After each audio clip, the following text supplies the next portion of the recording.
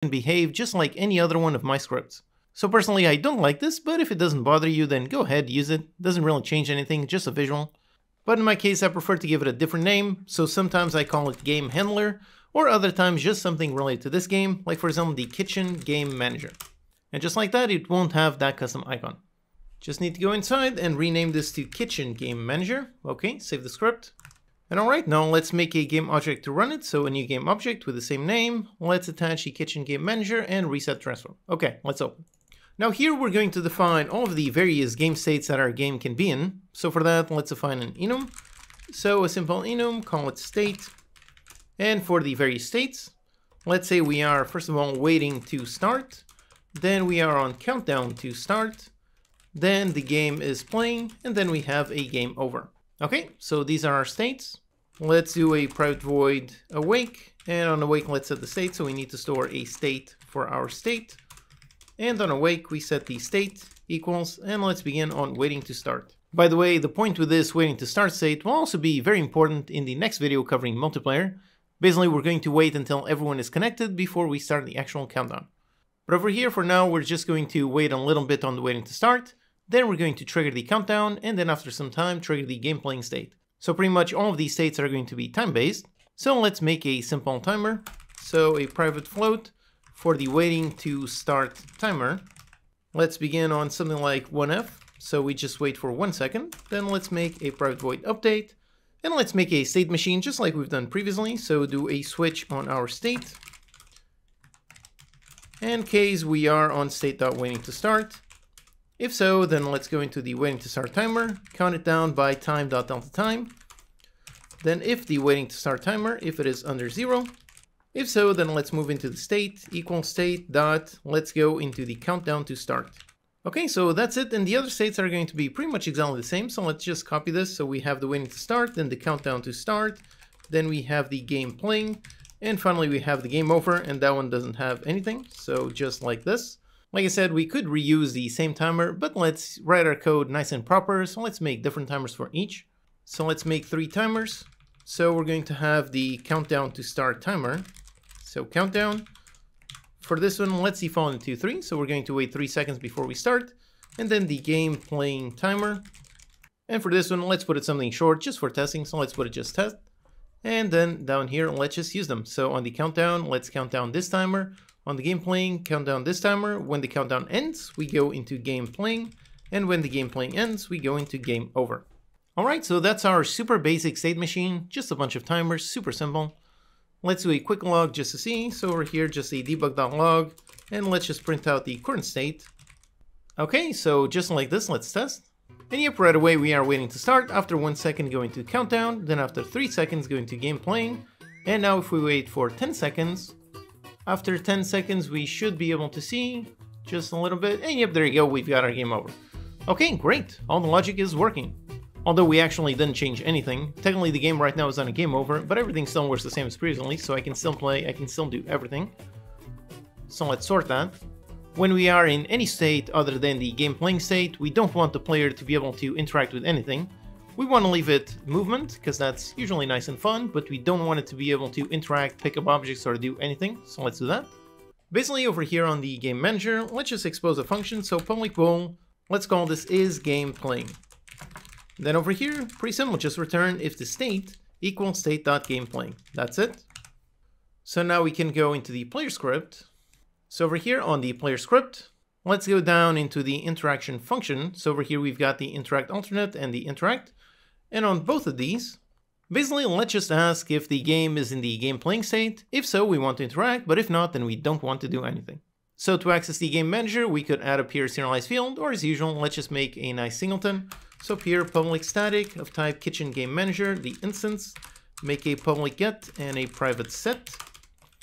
Then down here on awake, let's set the instance equals this, okay? So now over here on the player, let's just go into the kitchen game manager, access the instance and test is game playing. And we're going to do an if the game is not playing. So if we are not playing, we want to stop this, so let's just do a return. So if the game is not playing, the code is going to stop executing here, and same thing on the interaction. So just like that, we won't be able to interact with anything once we are not in the game playing state. Okay, so here we are, waiting to start. Nope, I cannot pick up anything. Countdown to start. Nope, I can't. And as soon as we go into game playing, yep, now I can't interact, so I can cut a bunch of things. And as soon as it goes into game over state, there you go, currently in game over state. So now if I try to interact, nope, can't do it. Okay, awesome. Everything works perfectly. So in terms of logic, this is really it. There's nothing else we need to do. But of course, right now the player would have no clue as to why sometimes they can grab and sometimes they can't, so let's add a proper visual. First, let's add a visual to the starting countdown.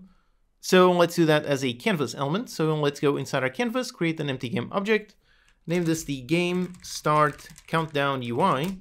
Let's press F to focus on the object, press 2 to turn this into 2D. Okay, so let's see. Now over here, we really just need a text object, so let's leave this one anchored on the center. Let's put the width and height both on 0, we don't need that. And then let's go inside, create a new text object, call this the countdown text. And then inside, let's just put a number, so just a 3. Let's put the width and height both on 0.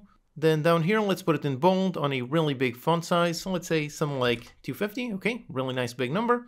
Then let's also put it centered and down the middle.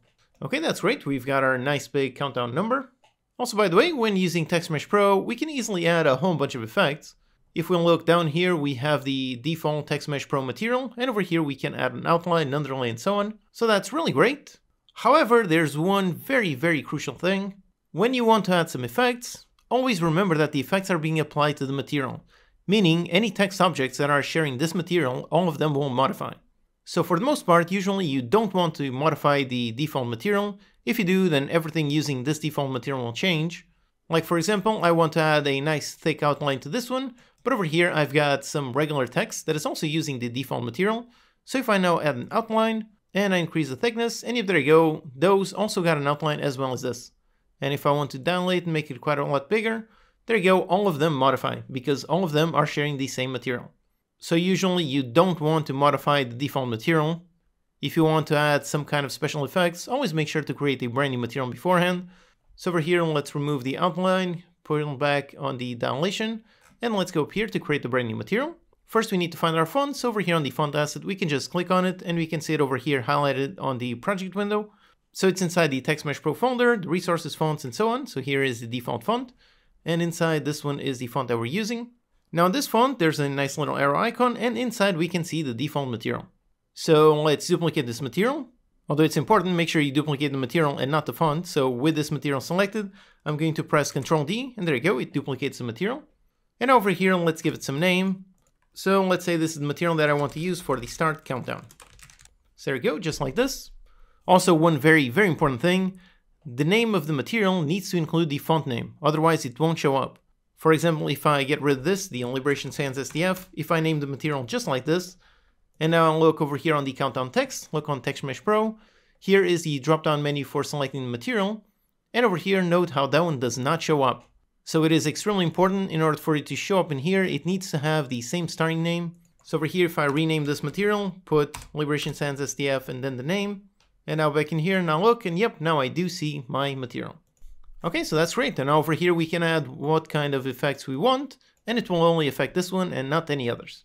Okay, so for this one, let's add a nice outline and let's make some nice thick numbers. So over here on the dilation, let's dilate by quite a little bit. Then for the outline color, let's put it maybe on a blue, something a bit like this. Okay, let's push it back just a little bit. Okay, I think that looks pretty good. Now, if you want, you could add even more effects to this. I made another video covering how to use custom textures in your font. Doing that, you can just import the font directly into Photoshop and edit it with all kinds of effects. For example, that method is exactly what I used in my game Hyper Knight to make the hit counter look really nice. I also have a tutorial specifically on that. So if you want even more custom text, definitely go ahead and watch those videos. But anyways, here we have our countdown text looking pretty nice. Now the number itself will be written through code, so let's do that.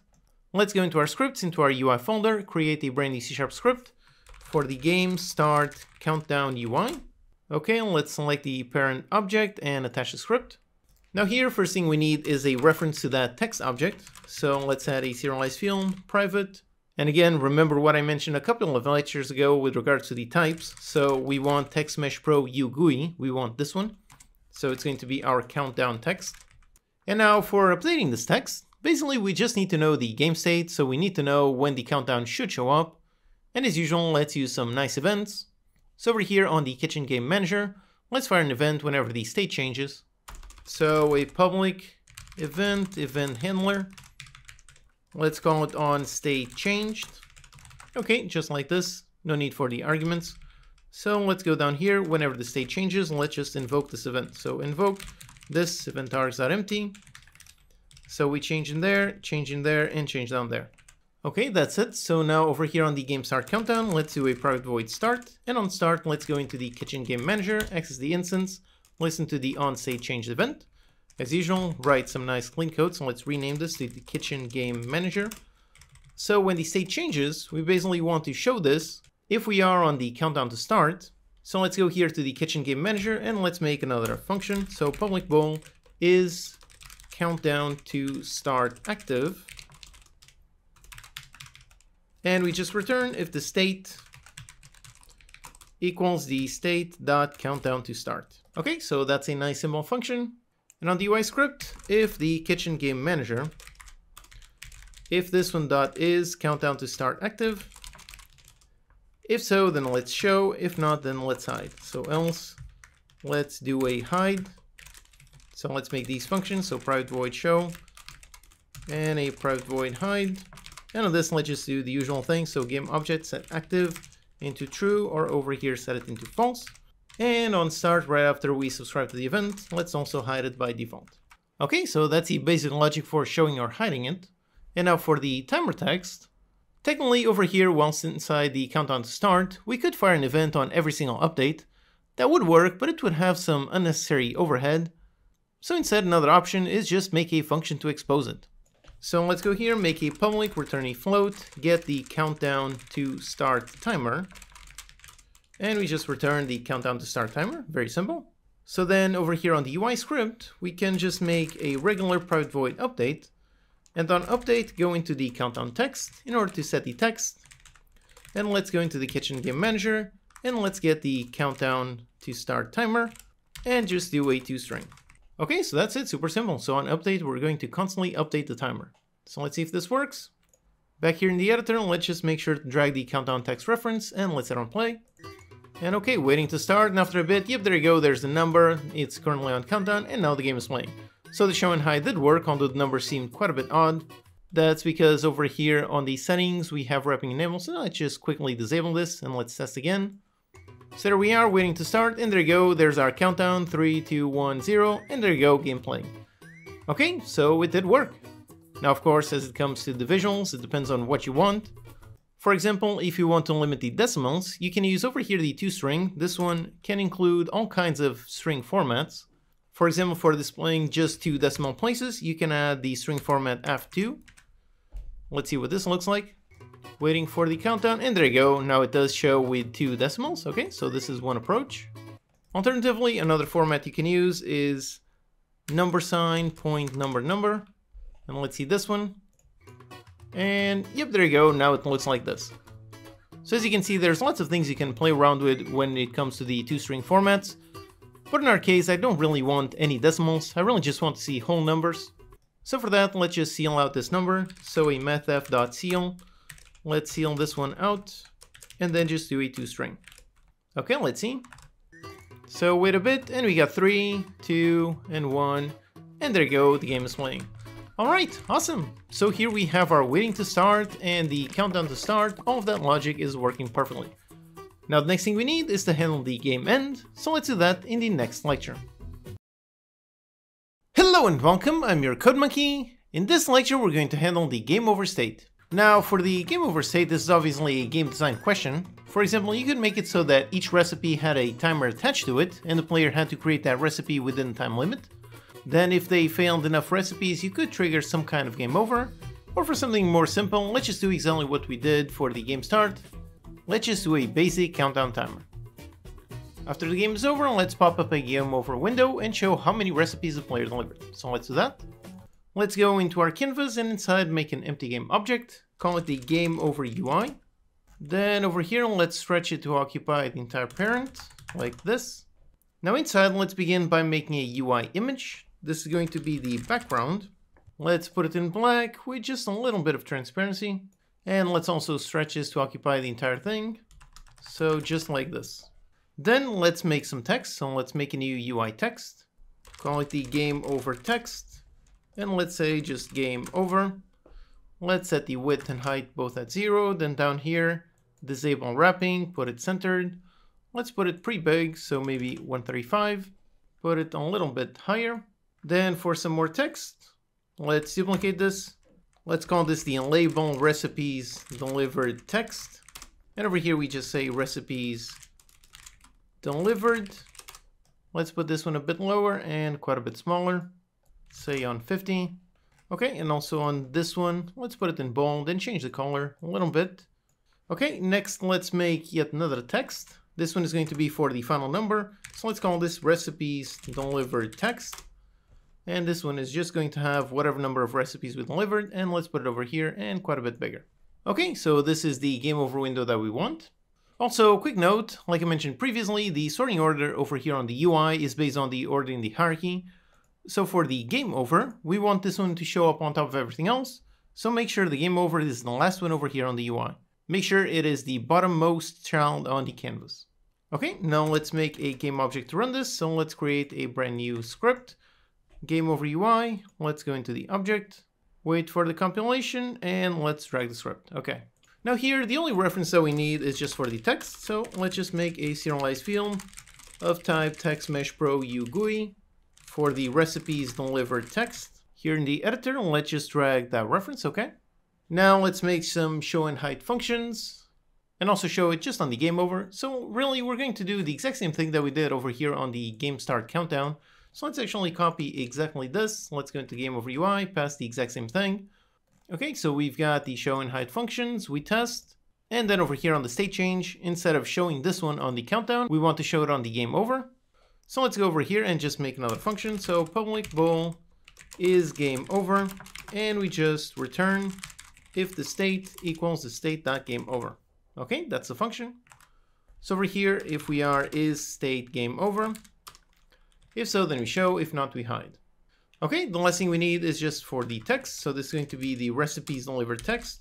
So we're going to set this to something, which really means that we just need to keep track of all of the recipes that have been delivered. So let's go here onto the delivery manager script, and let's just keep track. So just a simple int, so a private int for the successful recipes amount. And then whenever we have a recipe success, so let's go here into our delivery recipe function. Whenever we have a success, let's just increase this by 1. Okay, so that's it. Now we just need a function to expose this. So a public int for the get the successful recipes amount, and just return the successful recipes amount. Okay, so finally back here on the game over UI, let's just print it. So go into delivery manager, access the static instance, and get the successful recipes amount. And of course we need a string, so toString. Except for this one, this is never going to change after the game is already over. So let's not do this on update. That would be quite wasteful. So let's just do it up here.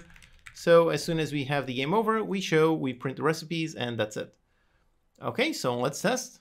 So here we are waiting for the timer, and let's wait and just wait 5 seconds for it to finish, and we should see a 0.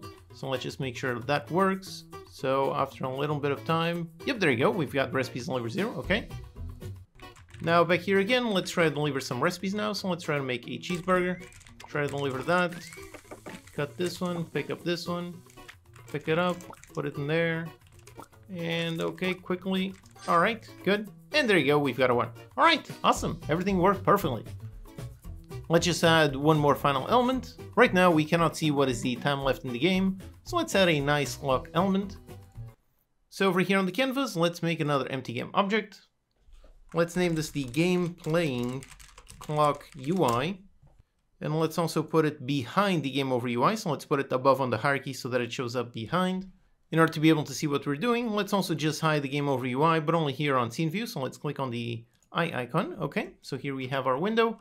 Let's just anchor it on the upper right corner. So let's put it somewhere in there. Then inside, let's create a new UI image. Call it the background. For the sprite, let's go with the circle sprite. So let's click on the eye icon to show all the default sprites, and let's use the one included with the circle. So you have this one. Let's also add a nice little outline. So let's put it on 2.2 with full alpha. And let's also add a nice shadow, just a nice visual. So on 5 - 5 like that. And for the color, let's also put it some kind of dark gray. Okay, so this is our background. Now let's duplicate this, so Control D. And let's rename this one the timer image. And for this one, let's give it a different color, so maybe something like a blue. So something like this, okay. And now over here on the image type, instead of simple, let's go with filled. Let's choose radial 360, okay, great. And now over here we can play around with the fill amount, and this will be our timer. Then you can set it up however you want. For me, I'm going to choose to start from the top. So as it starts, the timer is going to count down until the end. Okay, so that's great. Now let's make the script to run this. So let's create a brand new C# script. Same thing, the game playing clock UI. And over here, let's just attach a script. So now all we need is reference to our image. So let's make a serialized field. Private image, let's make sure to use this one, the image inside Unity Engine.ui. This is going to be our timer image. Okay, like this. Back here in the editor, let's drag the reference, all right. Now that we have this, we need to ask the game manager to get the timer normalized. So let's go over here onto the kitchen game manager and let's make a function to return just that. So a public float, let's call it get playing timer normalized, or game playing timer, actually, just to match the state. So get this one. And up here we have the playing timer. We just need to define a maximum in order to be able to calculate the normalized value. So let's duplicate this, call it the game timer max, and set this one to 10, and this one, leave it like this. And down here, when we change the timer, when we go into game playing, let's set this one equals this.max. That way we only define the timer just up here. Okay, so with that, now down here we can do the compilation. So we can return the game playing timer divided by the game playing timer max. Except just like this is going to be inverted, because for the game playing timer, we're counting down instead of counting up. So all we need to do is very simple, just reverse this, so just 1 minus, just like this. Okay, great, so we have this function. And then over here on the clock, just go private void update. And on update, let's go into the kitchen game manager, the instance, let's get that, and we're going to use that on the timer image.fillAmount. Okay, that's it, super simple, let's see. Okay, here we are on the waiting to start. All right, waiting, and as soon as we start, yep, there you go, there's the timer going, and we can see it constantly increasing. So it's at the halfway point, and just a little bit more. And there you go, yep, we've got the time over, and we have our game over. All right, awesome. So over here, we implemented a really nice game over state. We have a playing timer with a nice UI element, and when it ends, we get a game over window showing a bunch of stats. Now with this working, the next task is to have some kind of main menu so we can play again after the game is done. So let's do that in the next lecture. Hello and welcome, I'm your CodeMonkey. In this lecture we're going to make a super simple main menu and a loading system. Okay, so every game needs a main menu, so let's build one. Let's begin by making the scene, so let's go into our scenes and create a brand new scene. Call this the main menu scene. And okay, here's our default scene. Now over here, for the most part, we really just want some basic buttons, so nothing too special. So let's create a brand new UI canvas. And let's set it up as usual, so screen space overlay, yep. Then let's go with scale with screen size, 1920 by 1080. And let's match with the height. Okay, so there's our canvas. Now inside, let's make an empty game object. Name this the main menu UI. Let's stretch it to occupy the entire thing, so 0, 0 on everything, okay. Now inside, let's create a brand new UI button. Let's name this the play button. Then inside for the text, let's say play. Let's size the button to be quite a bit bigger, so let's say 450 by 150. And on the text itself, let's put it in bold, on a font size quite a bit bigger, let's say 70. Then let's also change the color. Let's put the text in white and the play button over here, the normal color for the image. Let's put it on a dark gray. Then also over here on the button background, let's add a nice outline. Let's put it on full black, say something like 3:3. Then let's make a shadow, and for this one 5 - 5. Okay, so that's our basic button. Let's just anchor the button, so choose the play button. Let's anchor it on the lower left corner, and let's push it just a bit like this. Okay, pretty simple. Now let's duplicate this one, push it a bit lower. Let's also make it just a tiny bit smaller, so just 120. This is going to be our quit button, so let's rename this to the quit button. And inside for the text, just say quit, and put a bit lower on the font size, okay, like this. Okay, so we have the two basic buttons that we need. Now let's make the script to run them. So let's make a script with the same name, so main menu UI. So let's go into our script UI folder, create new script for the main menu UI. Let's attach the script and open. Okay, so now here let's begin by making serialized fields for our buttons. So a serialized field, private of type button inside UnityEngine.ui. This is the play button, and then we have another one for the quit button, okay? Back in the editor, let's drag the references, so that's the play button and the quit button, okay? Now here in the code, let's add some listeners to these buttons. So let's do a private void awake, and on awake, let's go into the play button and go into the onClick event. So the event when the player clicks on the button, and let's add a listener, and now we pass in the listener. Now over here, to do this, we can add a function, so we can make a private void play click. We can define a function kind of like this, and over here add it as a listener. So that's one approach. Or another alternative that personally I like to use is to use what is called a lambda expression. So instead of defining an external function down here, we just go up here and directly we define a lambda. So we open parameters to display the parameters for the function, which in this case we have none, so just open and close. Then we do a nice little arrow, and then we have whatever we want to be our click code. So both the code that I have here and the one that I have here, both of these are exactly the same thing. This one is called a lambda expression, which is also a type of delegate. Definitely go ahead and watch my video on C# delegates in detail. It's yet another extremely powerful C# feature. I find them especially useful, especially over here to setting the click listeners. There's no need to make another function, just use a lambda expression and that's it. So over here I'm going to use that instead of an external function. Okay, so we've got the play, and then let's also listen to the quit. So on the quit button, the exact same thing. Okay, now first on the quit button, it's actually very simple. We just go into application and we call the quit function. This will quit the game, that's it, very simple. Although one note, if we actually test it like this, so here is the game playing, and if I click on quit, and nope, nothing happens. Now the logic is actually working. We can see visually that the button is changing state, so we are indeed capturing clicks. However, when the game is running inside the editor, calling that function, the application.quit, doesn't do anything. But if this were a full build, then clicking on that would indeed close our game. Okay, so now for the play button. For this one, it's also very simple. We just need to go inside the scene manager, which is inside UnityEngine.scene management. We just need to go inside of this one, and we call load scene. This function will load a certain scene, and for loading, we can either use the scene build index, or we can use the scene name. Like I've mentioned several times, string names are horrible. Although in this case, the alternative using an int is also not very good. Just a number is very hard to read the code and be able to know what scene this is loading. So there's one better approach that I prefer to use, but first over here, let's just use the index just for testing. So we're going to load the scene on index 1, so just like this. And then here in the editor, let's go into File and Build Settings. And over here we see the scenes in our build. Right now we just have the game scene. So let's just add our scene, so let's drag the main menu scene and drag it on there. And also let's make sure it's on the top of the list. Basically the first scene is the one that won't be loaded as soon as the game starts. So let's drag it right up top, just like that. Then over here on the right, we see the index. So by loading the scene on index 1, we're going to be loading the game scene. Okay, so with this, let's test. So here we are, and if I click on play, and if there you go, it does load the main scene. Okay, great, everything is working. So this is the simplest way to do scene loading. However, this method does have one issue. It's not super noticeable in a game of this scale because it loads pretty quickly. But like this, note how when we click on play, there you go, everything freezes for a little bit while the game is loading. Like I mentioned, in this case the freeze is so small, so not necessarily an issue. But if the game was much more complex, then the player would be staring at a frozen main menu for perhaps 30 seconds. That would not be good. One way to avoid that is actually very simple. Basically, it's what I already covered in detail in the scene loading video. That video was made quite a while ago, but it's still very much up to date. Here we're going to do pretty much the same thing. So we first create the scene, just empty, just saying loading. And then from that scene, we load the final scene. That way the game stays frozen on a scene that says loading, which is much more clear to the player. So let's do that.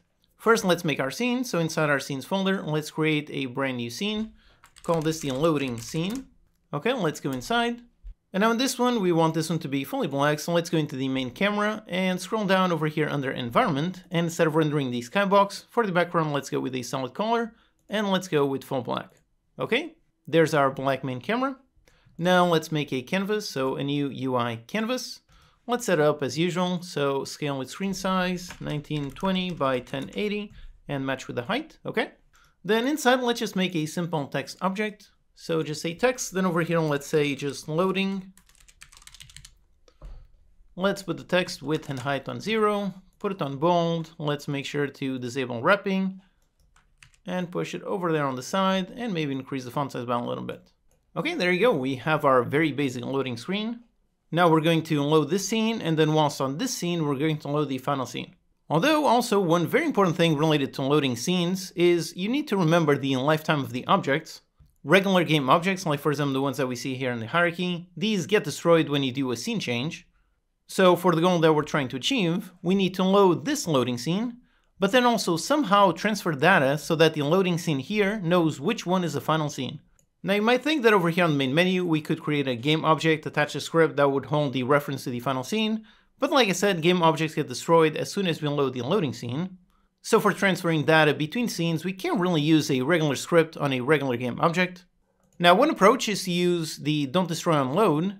This is a Unity function that helps you stop a particular script or a game object from being destroyed. That way the object won't persist through scene changes, so that's one option. But another option that I prefer is very simple.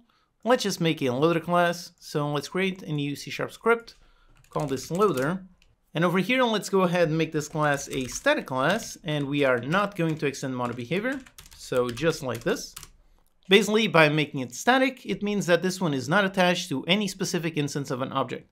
This class cannot be attached to any object and cannot have any instances constructed. Then inside we can add static functions and fields, like for example, a static int for the target scene index. So now this field, we could set this field from over here on the main menu UI, and when we would load, we would not be resetting this field. Also here, I should point out one quick thing. You can make fields static without making the entire class itself static. Making the class static is just a good approach if the entire thing, if everything in this class is also meant to be static. If you don't make it static, then you can have regular fields here. You can have both static and non-static. Whereas if you make this static, then you're going to have an error because you cannot have non-static fields. So this is another clean code thing. If it's only meant to contain static logic, then make the class itself static. Okay, so we have a static field for our target scene, but as usual, we don't want this to be a public field. We don't want the main menu to directly write to this field. So let's make this class the only one responsible for anything related with scene loading. So instead, let's make a function, so a public static void, call it load. And for a parameter, let's receive a string for the target scene name. Then over here, we'll load the actual scene. So let's go into the scene manager and load the scene. And let's pass in the target scene name. Okay, that's it. And then over here on the main menu UI, instead of directly loading a scene, let's go into the loader and call load and pass in the scene name, so that's the game scene. Okay, so this is what we're going to do, that's good. Except it's obviously not good. Over here we're using string names, that's horrible, we should never use this. So let's avoid using strings as much as possible, and one simple way is to just define an enum for all of our scenes. So let's go here on the loader and let's define that. So a public enum, let's call it scene. And for all of our scenes, so we have the main menu scene, then we have the game scene and the loading scene. Okay, so then down here on this function, instead of receiving a string, we just receive a scene for the target scene, and we use the target scene. Although of course the Unity API does not support loading our custom enum, it has to be an index or a string, so the simple approach is just to convert this one into a string. That's it. So the only thing you need to make sure is that the enum values over here match the actual name on the actual scenes perfectly. So don't make any mistakes, keep it case sensitive, so don't do this, make sure everything matches perfectly. Okay, so just like this, everything should already be working the same as previously. So the main menu calls that, let's actually just use that. So let's use scene.gameScene. So on the main menu we do this, and on the loader we load the scene. Okay, let's test. Here is the main menu, and if we click and wait a bit, and yep, there you go, it didn't load the game scene. Okay, great. So everything still works the same as previously, except now all of the loading logic is inside of this class. And over here, let's load a loading scene in the middle.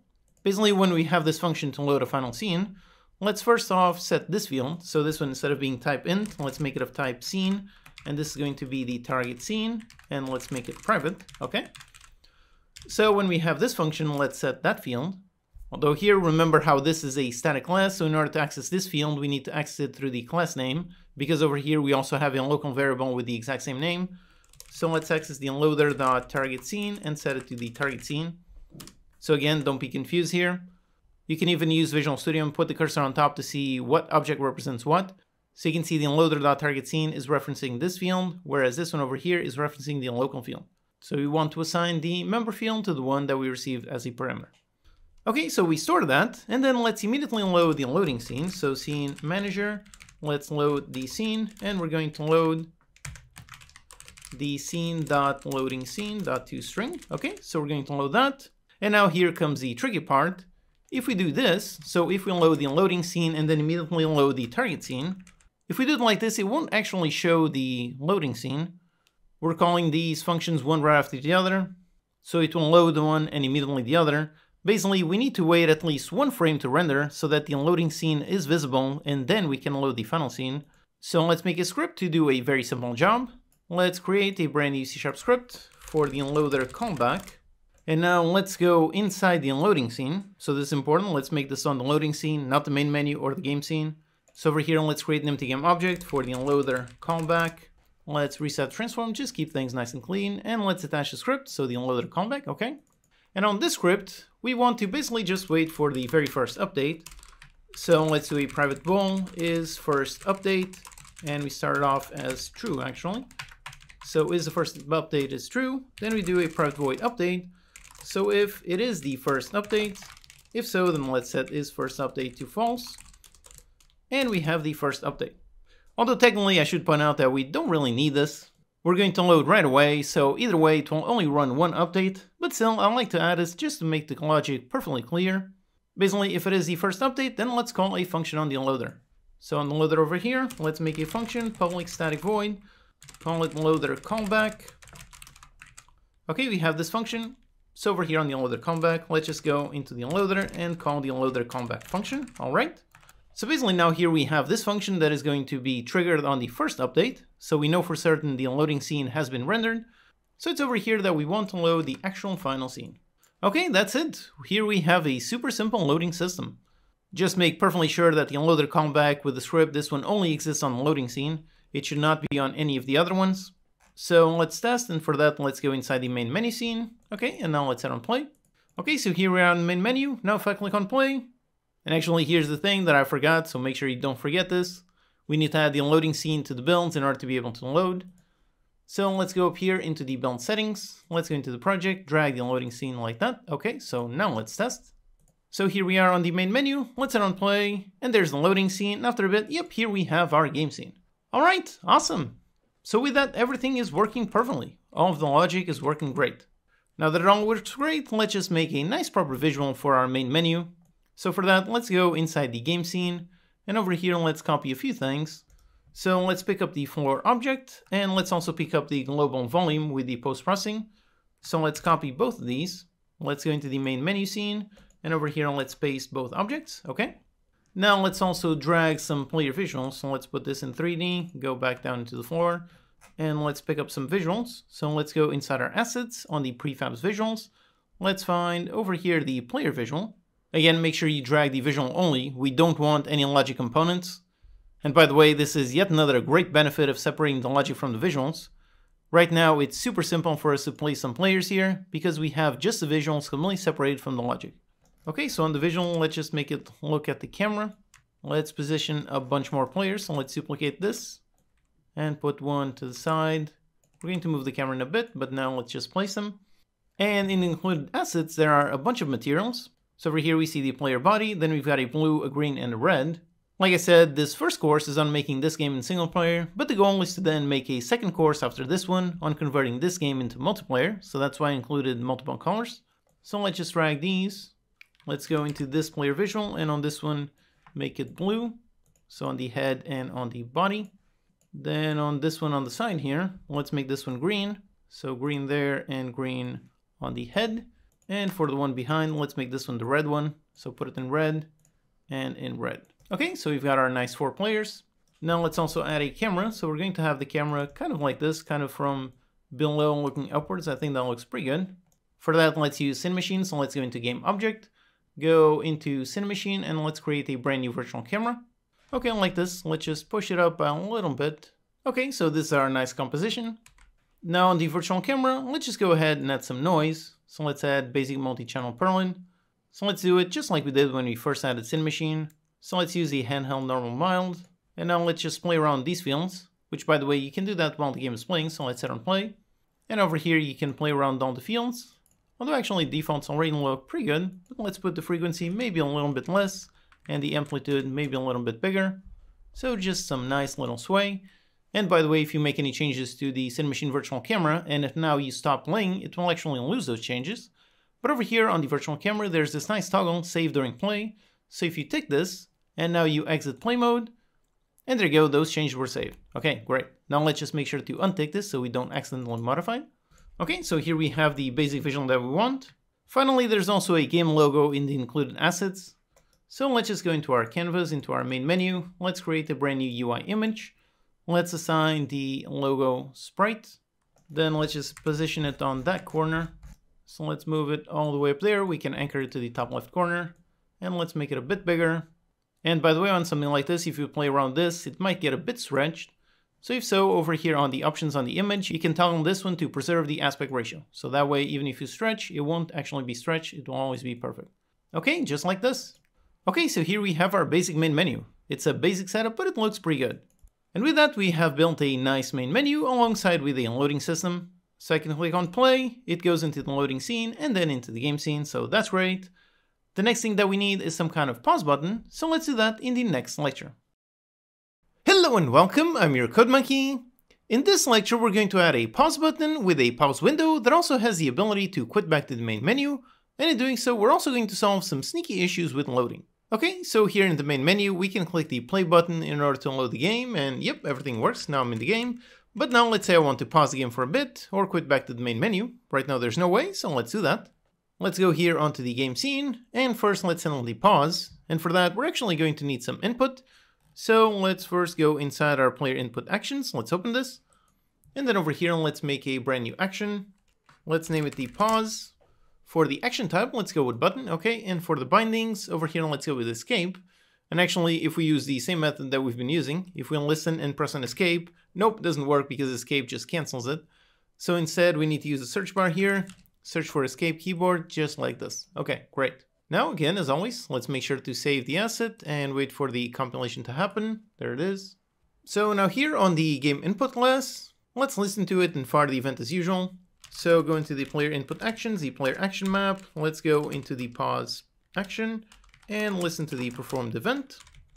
And when this happens, let's fire off an event. So a public event handler. Let's go on pause action. And then down here, we're simply going to invoke this event.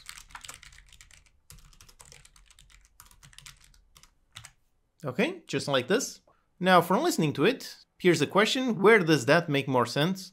Should we do it over here on the player script or perhaps over here on the Kitchen Game Manager? I think over here on the Game Manager makes more sense since a pause is more related to the game itself rather than a specific action by the player. So let's add it over here. Let's first of all listen to the event. So let's do a private void start, and on start let's listen to it. So let's go into the game input, and we didn't actually make it a singleton yet, so let's do that.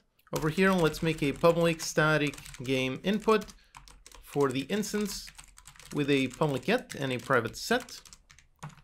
Then down here on awake, let's set instance equals this. Okay, there's our singleton. So now back in the Kitchen Game Manager, let's go into the instance and listen to the on pause action event. And again, let's rename this to give it a proper name. So this is the game input on pause action. Okay, so here we have it. When we have this, let's call some kind of pause game function. So let's define this. Let's go to the end of the file here. And over here, let's make that function. So a private void, pause game, and over here, we're going to pause the game. Now for pausing, doing this is actually surprisingly easy. Basically, all of our logic is using time.time. For example, over here on the player script, we have our movement speed. Yep, then we get the inputs. And over here on the handle movement function, yep, for the movement distance, we have move speed multiplied by time.time.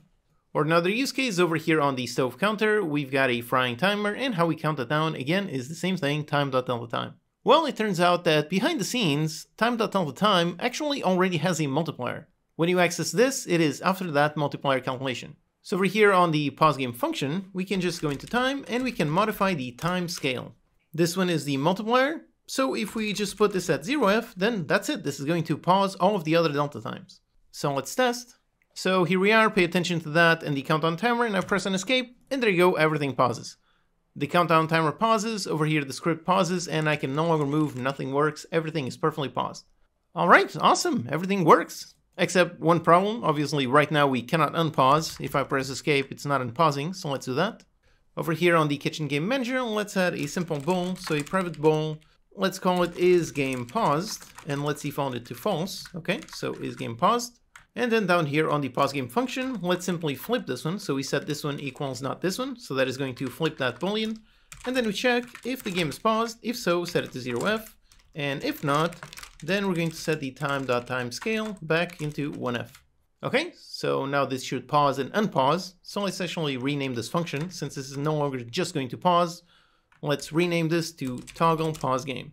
This is going to pause and unpause. Okay, so let's test.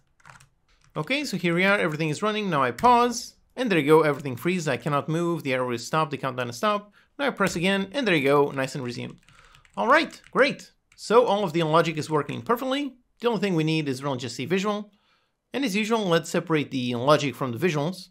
So let's go inside the canvas, let's go into the scene view, and inside the canvas, let's create an empty game object. Call it the game pause UI. Then let's stretch to occupy the entire screen, so 0 on everything. Okay, great. Now inside, let's first of all add a background, so a new image, name this the background. Let's once again stretch to occupy everything. And on the color, let's put it in black with just a little bit of alpha, okay, just like that. Then let's add some text, so let's create a brand new UI text. Let's name it pause text. And in here, let's just say paused.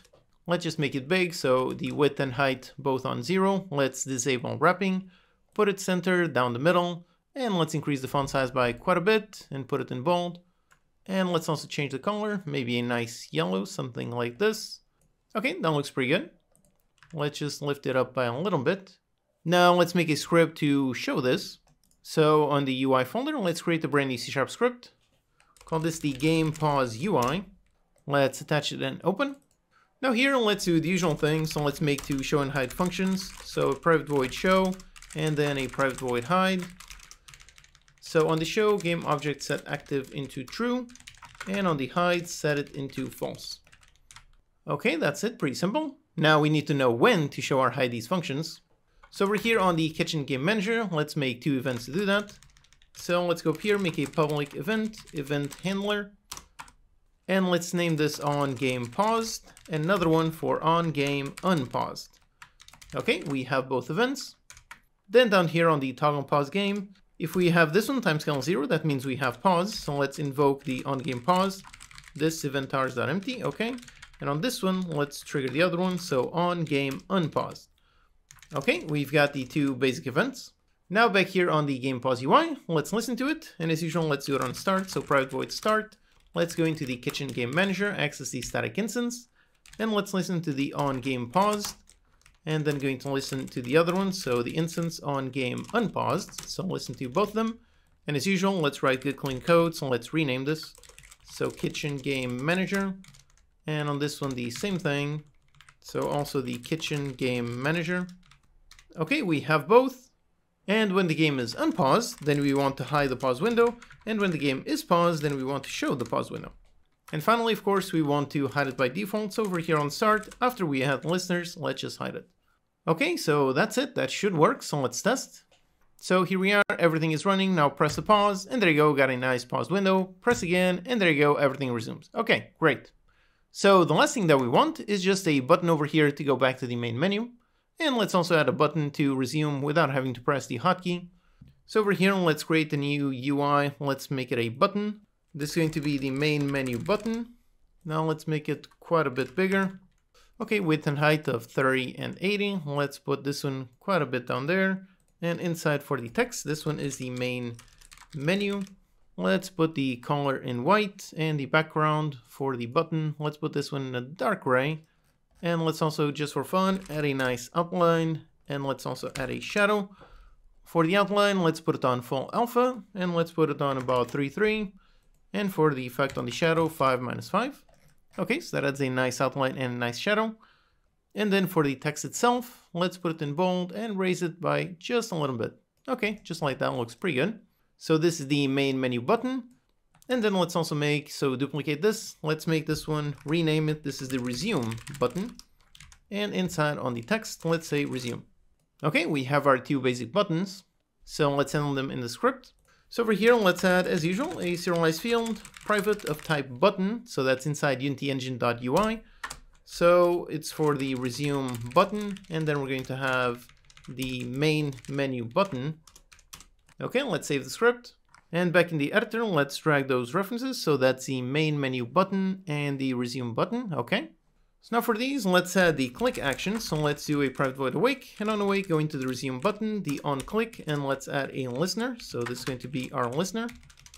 And same thing for a main menu button. So main menu. Now for the main menu, this one is super simple. Let's just go into the loader and call the load function. And we're going to load the main menu scene. Okay, that's the main menu, very simple. And for the resume, this one is only going to be clickable when the game is paused. So we can just trigger the same function on the Kitchen Game Manager to toggle the pause. So Kitchen Game Manager, the instance, and toggle the pause game. This one is actually private, so let's go to it. And let's make this public so we can call it from there. Okay, that's it, super simple, let's test.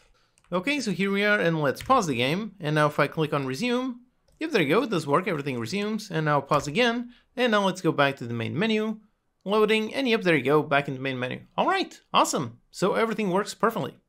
However, there's one sneaky issue here. You can already see the issue by seeing that all of these animations are still, but let's click on play. And nope, look at that issue, everything is still frozen. I cannot move the character, and over there, the shader, that one is completely frozen. So the timescale is still set to 0. Basically, we need to manually reset it. And the simplest way to do this is really just in the main menu. So we can go here on the main menu UI, and we can just use this as our reset function. So let's just go into time.timescale, and let's set this one back into 1F. That's it, that's the only change, let's test. So here we are, let's pause, let's go back into the main menu, and we can see the animations are indeed playing, and if we go back into play, and if there you go, everything works perfectly, we can pause. And yep, here we do see one of the other two sneaky issues left. Basically, it has to do with scene loading and cleanup. So the first one is on input. Over here on the game input class, we are constructing our player input actions, and we are listening to these events. And technically, this object, the one where the game input is attached, this object is going to be destroyed when the scene changes. However, this object that we're creating, this instance of player input actions, this one does not get destroyed automatically. So that is why when I went into the pause menu again for the second time, over here we've got a missing reference exception. Basically, the player input actions of the previous game is trying to show the pause window also of the previous game, which has since been destroyed. So obviously we have a missing reference exception because that object no longer exists. So in this case, we have two options to solve this. One option is we can just unsubscribe to these events. Unity mono behaviors have a really nice callback called onDestroy. So over here, private void onDestroy. So this is the default one. This one is called when the mono behavior is destroyed. So we can go into this one and we can manually unsubscribe. And the way that you unsubscribe is you just do -=. So this would solve that problem because when this object is destroyed, it's going to unsubscribe from those events. So the next time it will no longer trigger. So that would fix it. However, on the game input class, we are still creating a new object of this type. I'm not 100% sure how the input system works in the background, so perhaps this object might stay in memory, which is not good. So another approach we can do, or perhaps in combination with this, is we can unsubscribe and then we can properly dispose of this object. How we do that is very simple. Let's just go into the player input actions and we just call the dispose function. That's it. This should clean up that object and free up any memory. So let's test. So here in the game view, let's pause, let's go back into the main menu. Now let's go back into the main game. And now if I hit pause, and if there you go, we no longer have any errors. Okay, so that's good. However, now we still have one more potential issue, and this one has to do with statics. Like I mentioned before, statics belong to the class and not any instance of that class.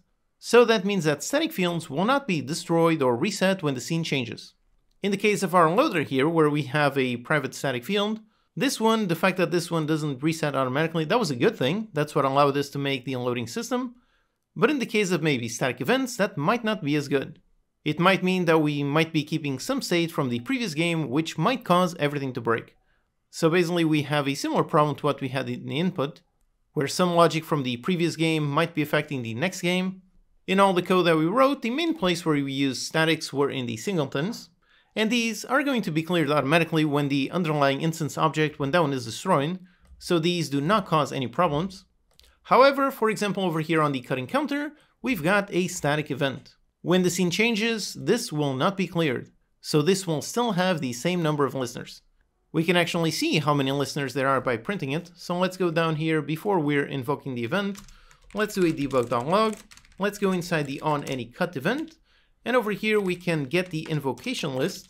This one is the list of all of the functions that are listening to this event, and we can just print out the link to see how many listeners are listening to this event. So let's see what this returns. Okay, so over here, let's pick up some cheese and slice it, and if I look in the log, yep, there you go, 1. There's only 1 listener. Okay, that's correct. However, now if I go back into the main menu, and now I go back and I play again. Okay, so let's play. Let's just wait for the countdown, and once the countdown ends, pick up some cheese, go there, slice it, and there you go, there's the problem. Now we have 2 listeners. In this case, it doesn't really cause an error because the 2 listeners, they're just over here on the sound manager, so we are subscribing to this event and we're doing the cut and playing the cut object. However, if here we do something with this transform, like for example, let's just do a debug.log on this transform.position.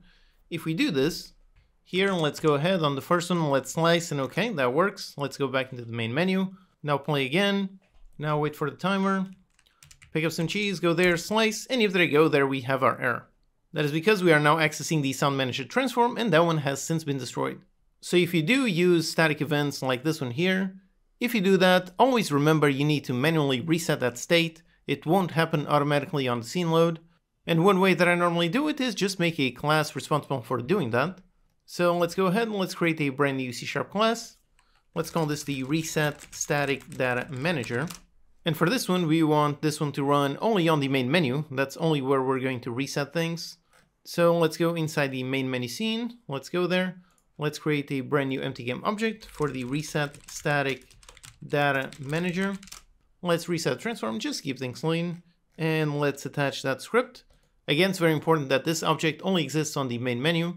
Then over here, we're basically just going to go into any script and reset any data. So for that, on all those scripts, let's make a function. So over here on the cutting counter, let's make a public static function. Let's call this reset static data.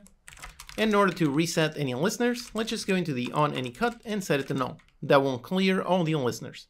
So we just do this, and then on this script, let's do a private void awake. And on awake, let's go into the cutting counter under the class, so not any instance. So we're going to access the static, and we're going to reset the static data. That will clear all the listeners on the cutting counter. All we need to do is make sure to do this on every single static event that we have. So on the sound manager, and by the way, here we can get rid of the testing code. Here we can see all of the static events that we're using. So we've got the cutting counter, then we've got the base counter and trash counter. So let's go here on the base counter and paste the exact same thing and reset this event, okay? And now let's go into the trash counter. So here on trash counter, same thing, reset this event, set them all into null. And by the way, here we have a warning. That's because trash counter extends base counter. So basically this is telling us that we are hiding another function with the exact same name. In this case, we do want to hide it. So let's actually make this new to make sure that this one is a different one, just to avoid that warning. And same thing over here on the cutting counter, we also need to make a new. Okay, so that's it. And now we just need to go over here onto the reset static data manager. Let's go into the base counter and reset the static data. Go into the trash counter and reset the static data. Okay, that should do it. Let's see. So here we are in the game, let's pick it up and slice it. And yep, we've got just 1 listener, that's good. Let's go back outside, back into the main menu. Let's play once more. And over here, let's pick it up again, go there, drop it, and there you go, still just 1 listener, because we are now correctly eliminating all of the previous listeners. So this is the one sneaky issue that you must be careful with when it comes to object lifetime and statics. For static fields, you need to remember that they don't manually get cleaned up, that's up to you. So that's something you have to keep in mind, but you can also see how easy it is to solve. Now that this is solved, let's just go into the cutting counter and just get rid of our testing log. Alright, so with all of that, all of our scenes are working. So we can start from here from the main menu and go straight into the game. Then here we are in the game playing normally. We can pause the game at any point. From the pause screen, we can either resume or we can go back into the main menu. And from back into the main menu, we can once again play the game from scratch. And if there you go, everything works. All right, awesome. Now the next thing that every game requires is some options, so let's do that in the next lecture. Hello and welcome, I'm your CodeMonkey. In this lecture we're going to create a simple options menu where we can modify the audio levels. Okay, so here let's make the options menu. So on our game scene, let's go into the canvas and create a new empty game object. Let's make this the options UI. Let's stretch out this one to occupy the entire screen. Then inside, let's make a UI image. Once again, let's stretch out everything. Let's put this one in black in just almost full alpha. Okay. Now let's make some text. So let's create a brand new UI text. Call it the options text. Then for text, let's say just options. Let's put the width and height at 0. Let's disable wrapping, put it center down the middle, and put it quite a lot bigger. Okay, that's the options. Now just move it slightly upwards. All right. Now let's make some simple buttons to handle our audio controls. We're going to make it super simple, literally just a button we can click. So inside the options UI, let's create a brand new button. Call this the sound effects button. Then let's make the button a bit bigger, something like this. Okay. And inside for the text, let's say sound effects, and then we're going to have a number for the sound effects. Let's just quickly change the color. So put the text in white and the button over here, the button image. Let's put it in a dark gray. Okay. Let's also make it just a tiny bit thinner, just like that. Okay. So this is the sound effects button. Now let's duplicate this one. This one is going to be the music button. So let's name this the music button. Then inside for the text, music, and then a number. And that's pretty much it. So by clicking on either of these buttons, we're going to increase and then loop the volume. So let's make a simple script to handle our options window. So in our scripts inside the UI, let's create a brand new C# script for the options UI. Let's go ahead and attach a script and open. So here as usual, let's get some fields for our buttons. So a serialized field, private of type button for the sound effects button. And then there's another one for the music button. Okay, both buttons. Now let's add the click events. So on private void awake, let's go into the sound effects button, and on the on click, let's add a listener. And we're going to do the same thing on the music button. Okay, so now when we click, we want to change the volume. So let's go here onto the sound manager and make a function to modify the volume. Let's make a private void change volume. And here we're going to increase the volume by 0.1%, so constantly increase in 10% increments.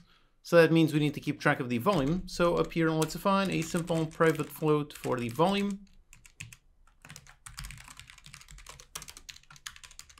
Let's default it to 1F, okay. So now down here, we take the volume and we increase it by 0.1F. And now let's loop it back to 0. Now for looping, usually you do it using the modulo operator. So here you could do volume equals volume modulo of 1.1F. That way when it gets to 1.1F, it would reset back to 0. But here, since we're working with floats, which can have a bit of odd precision, with this, let's just do a simple if to make sure that it always works. So if the volume is above 1F, if so, then let's just reset it to 0. Okay. So here we modified the volume, and let's just make sure to use it over here when we actually call the audio source.playClipAtPoint. Here we've got a volume, but this is the one that we received as a parameter. So let's actually receive this one, rename this to volume multiplier. And we're going to basically multiply the one that we receive in the parameter by the one that we actually store. So this way on these functions, when we play a certain sound, we can still give an optional volume if we want to make it louder or quieter than the regular sound effects. Okay, so we have our change volume function. Now we just need to call this from the options UI, so that means this one actually needs to be public, okay? So now here on the options UI, we go into the sound manager, access the instance, and call change volume. Okay, so that is going to change the volume. Then we just need to update the values on the options UI. So let's make a private void update visual. And this one we need to update the text. So up here, let's add once again some more serialized fields. So text mesh pro u GUI. one for the sound effects text, and another one for the music text. Okay, we have both these. Then here the sound effects text.text equals, and we go into the sound manager, the instance. And then we need to get the volume. So over here on the sound manager, let's make a function to get it. So a public float return get volume, and we just return the volume. Okay. So then here let's get volume, except the volume is going to be a normalized value. So rather than showing 0.1, 0.2, 0.3 on the UI, let's just multiply the volume by 10f. That way we show between 1 and 10. Okay, then let's just round out this number and then add the text. So here's sound effects, and then we have the volume. Okay, so that's pretty much it. And up here, when we change the volume, let's just update the visual. And let's also make a private void start. And on start, let's also update the visual. Okay, that's it. Pretty simple. Now let's do the exact same thing on the music. Except on the music manager, we named it music manager, but over here we just have an audio source. There's no actual manager. So let's actually make one. Let's create a new C# script for the music manager. Let's go into the music manager object. Let's attach a script and let's open. So here we really just need pretty much exactly the same thing that we had. So let's just go here into the sound manager and just copy these. So on the music manager, let's paste them. We need a volume, so a private float for the volume, just like this. Okay, so that changes the volume. Except again, the music manager, this one, the music is constantly going to be on looping. So after we modify the volume, we need to update the actual audio source. So let's first begin by grabbing the audio source, and we just do a private void awake. And on awake, let's grab the audio source. Get the component of type audio source. Okay, so we have this. And when we change the volume, let's go here and update this volume. Okay, that's it. And let's also default it to something like 0.3f. Okay, good. Then in order to be able to call this from the options UI, we just need to make it a singleton. So as usual, public static music manager for the instance. And we have a public get and a private set. And then an awake, just set instance equals this. Okay. So then here on the options UI, we can go into the music manager, the instance, and change the volume. And afterwards, let's update the visual. And down here on the update visual, let's do pretty much the same thing. So on the music text, modify the text to say music. Then we go into the music manager and get the volume. All right, that's it. All this should be working. Let's just drag our references. So back in the editor, let's drag first the button. So the sound effects button, that's this one. Then the music button, that's this one. Then we have the music text, that's this one. And the sound effects test like that. Okay, let's test. Okay, so here we are, the music is playing. And as I click, the music is currently getting louder and louder. And there you go, music is at max volume. And if I click again, now the music is completely muted. All right, awesome. And these sound effects also work. So like this, they should be less louder than usual. Okay, great. So everything works perfectly, except obviously we have one big issue. The options window is on top of everything. The goal is for the options window to be kind of a submenu of the pause window. We want to have an options button on the pause window that will bring up the options window. So let's do that. Let's first hide the options window. Let's go into the game pause UI. And over here we have these buttons. Let's just make one more. Let's put it down the middle. This is going to be the options button.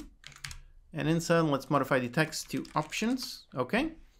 Now let's edit this script. So we're going to have another button. So this is the options button. And down here, we're going to have another click. So the options button. Okay. And when this happens, we want to just show the options window. So in order to access it, let's make this a singleton. So public static for the options UI, a static instance with a get and a private set. And on awake, as usual, instance equals this. So over here on the game pause UI, we go into the options UI, access the instance, and then call a show function. So we need to make this. So up here on the options UI, let's make those. So a public void show. And this one, as usual, just game object set active into true.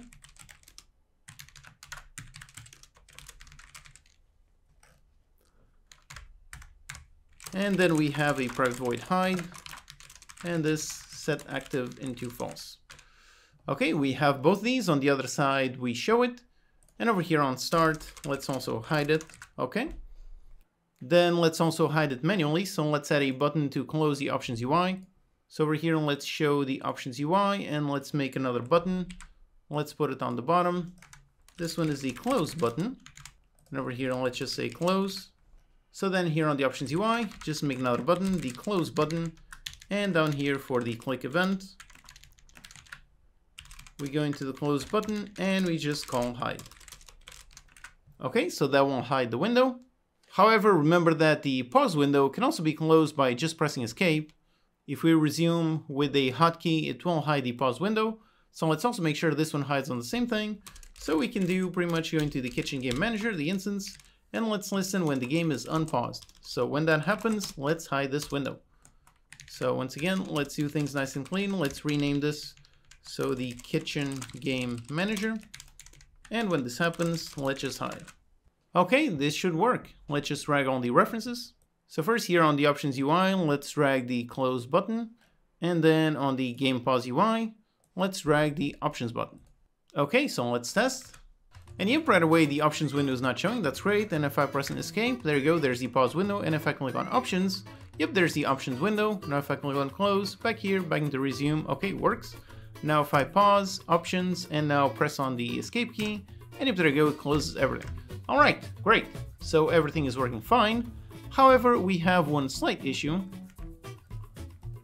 The option does work, so I can modify this to change the sound effects and the music volume. So for example, let's mute the music and put the sound effects on 5.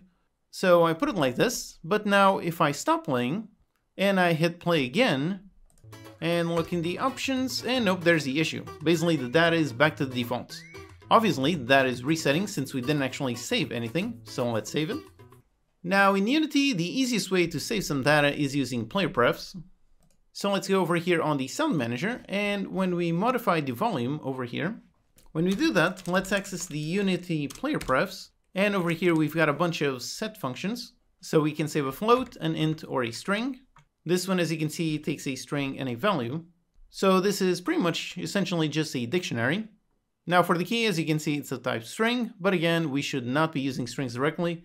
So let's go up here in order to make a proper constant. So a private const string, let's call it player prefs sound effects volume.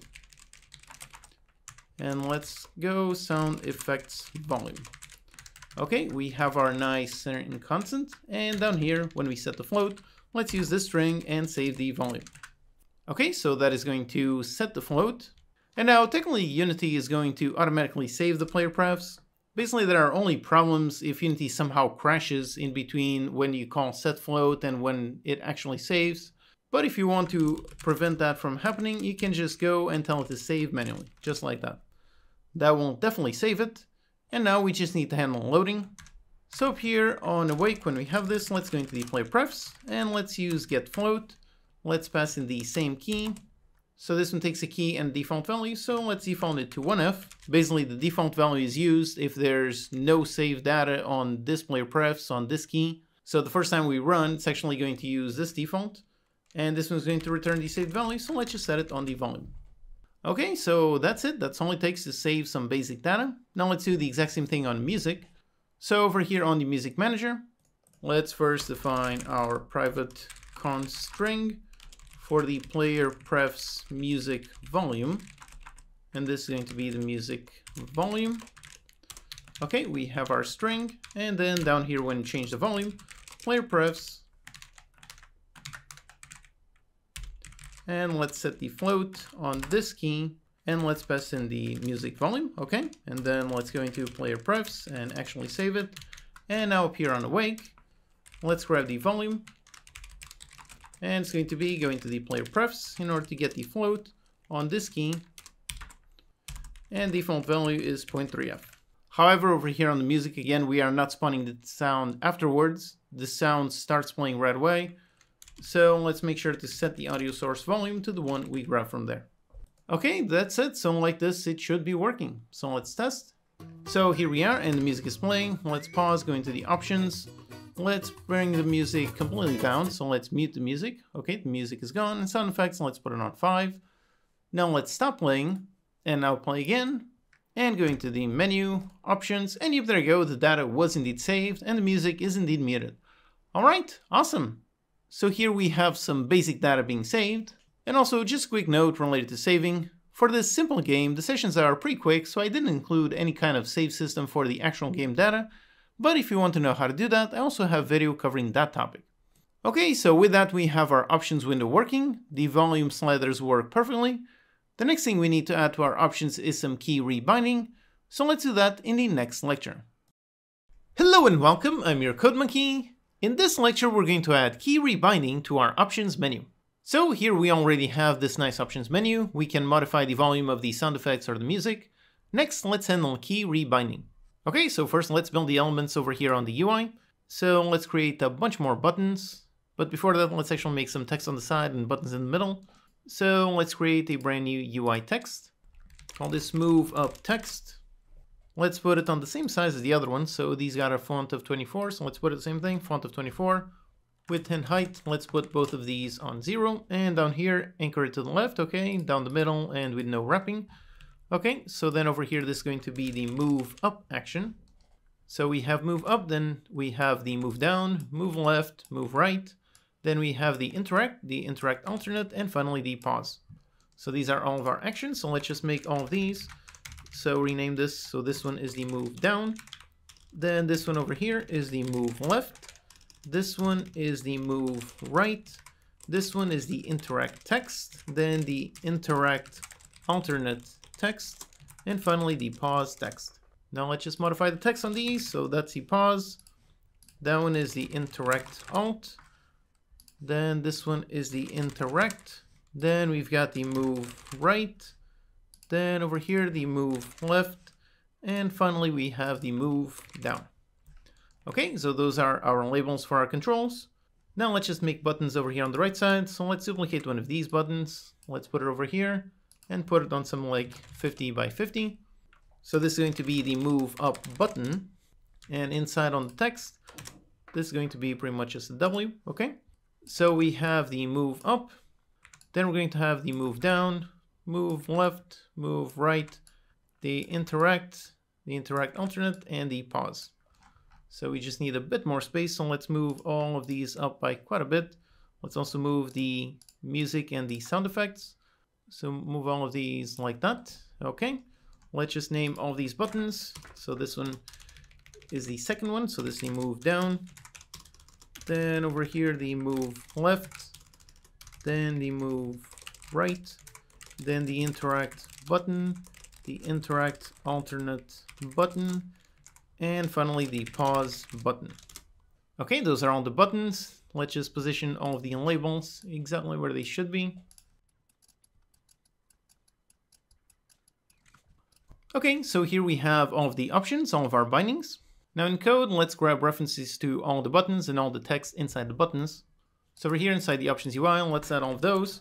So first of all, for the text, we're going to have the move up text, then the down, left, right, and so on. So let's just do all of these. So down, then over here the left, then the right, then the interact text, the interact alternate text, and finally we have the pause text.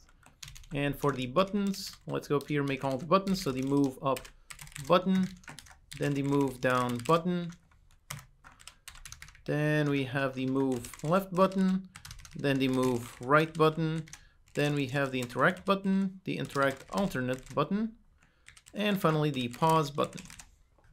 Okay, so we have all of these references. Over here in the editor, let's just drag them. So let's make sure we drag them all correctly. So let's do it one by one. So the move up, this is the text. And actually it's not that one, so that's already a mistake right there. We want the text from inside the buttons. So let's pick up all of these text objects. So let's go into the options. So text inside the move up, let's grab that one. Then inside the move down, let's grab that one. And the left and so on. So definitely make sure you grab the right ones. Okay, that's all text. Now for the buttons, so that's the move up button, then the move down, then the move left, the move right, the interact alternate, and finally the pause button. Okay, great. And just to verify that everything is working, let's give proper names to these objects. So the move up button text.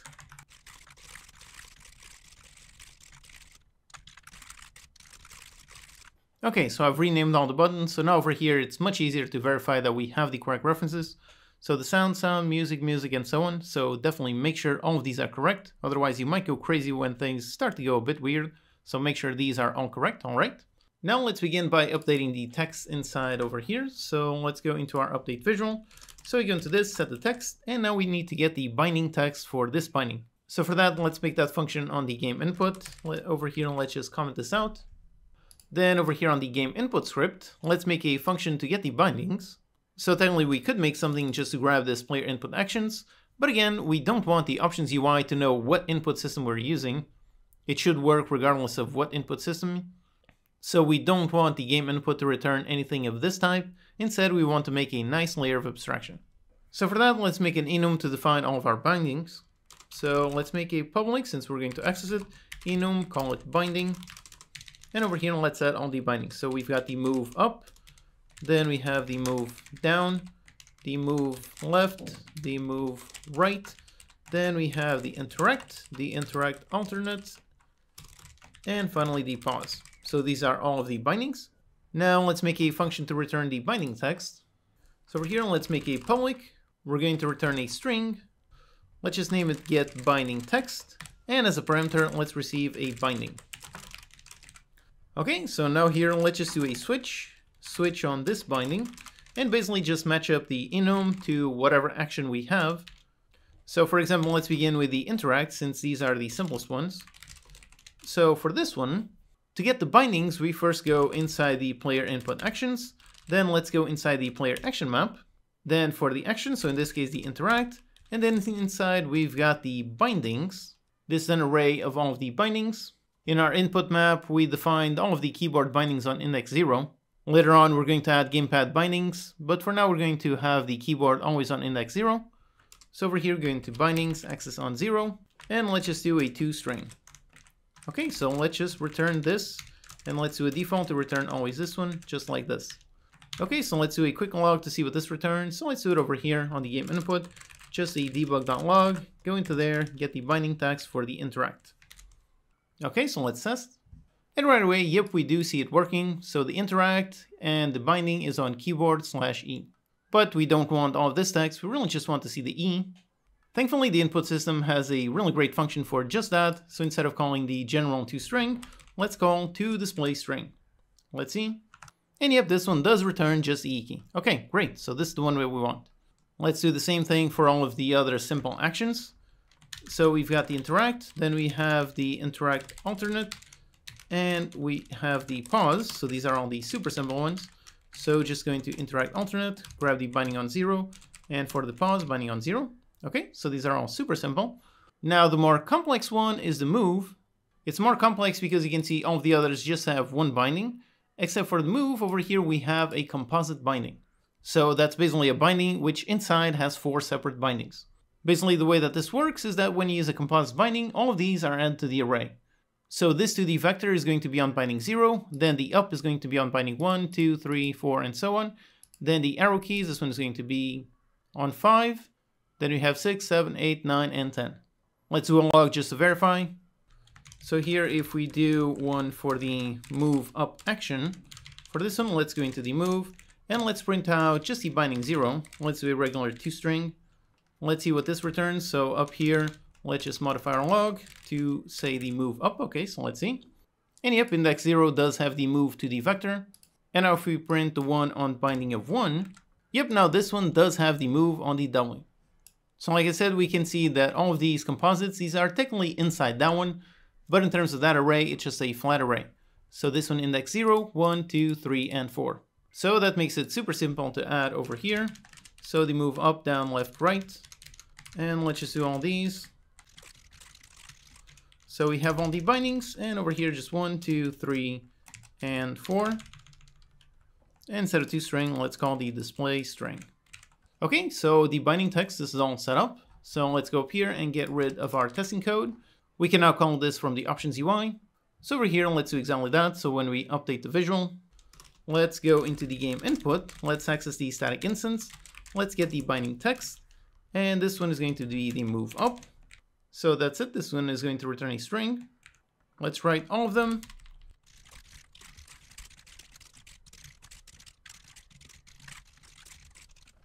Okay, here are all of them, so let's see.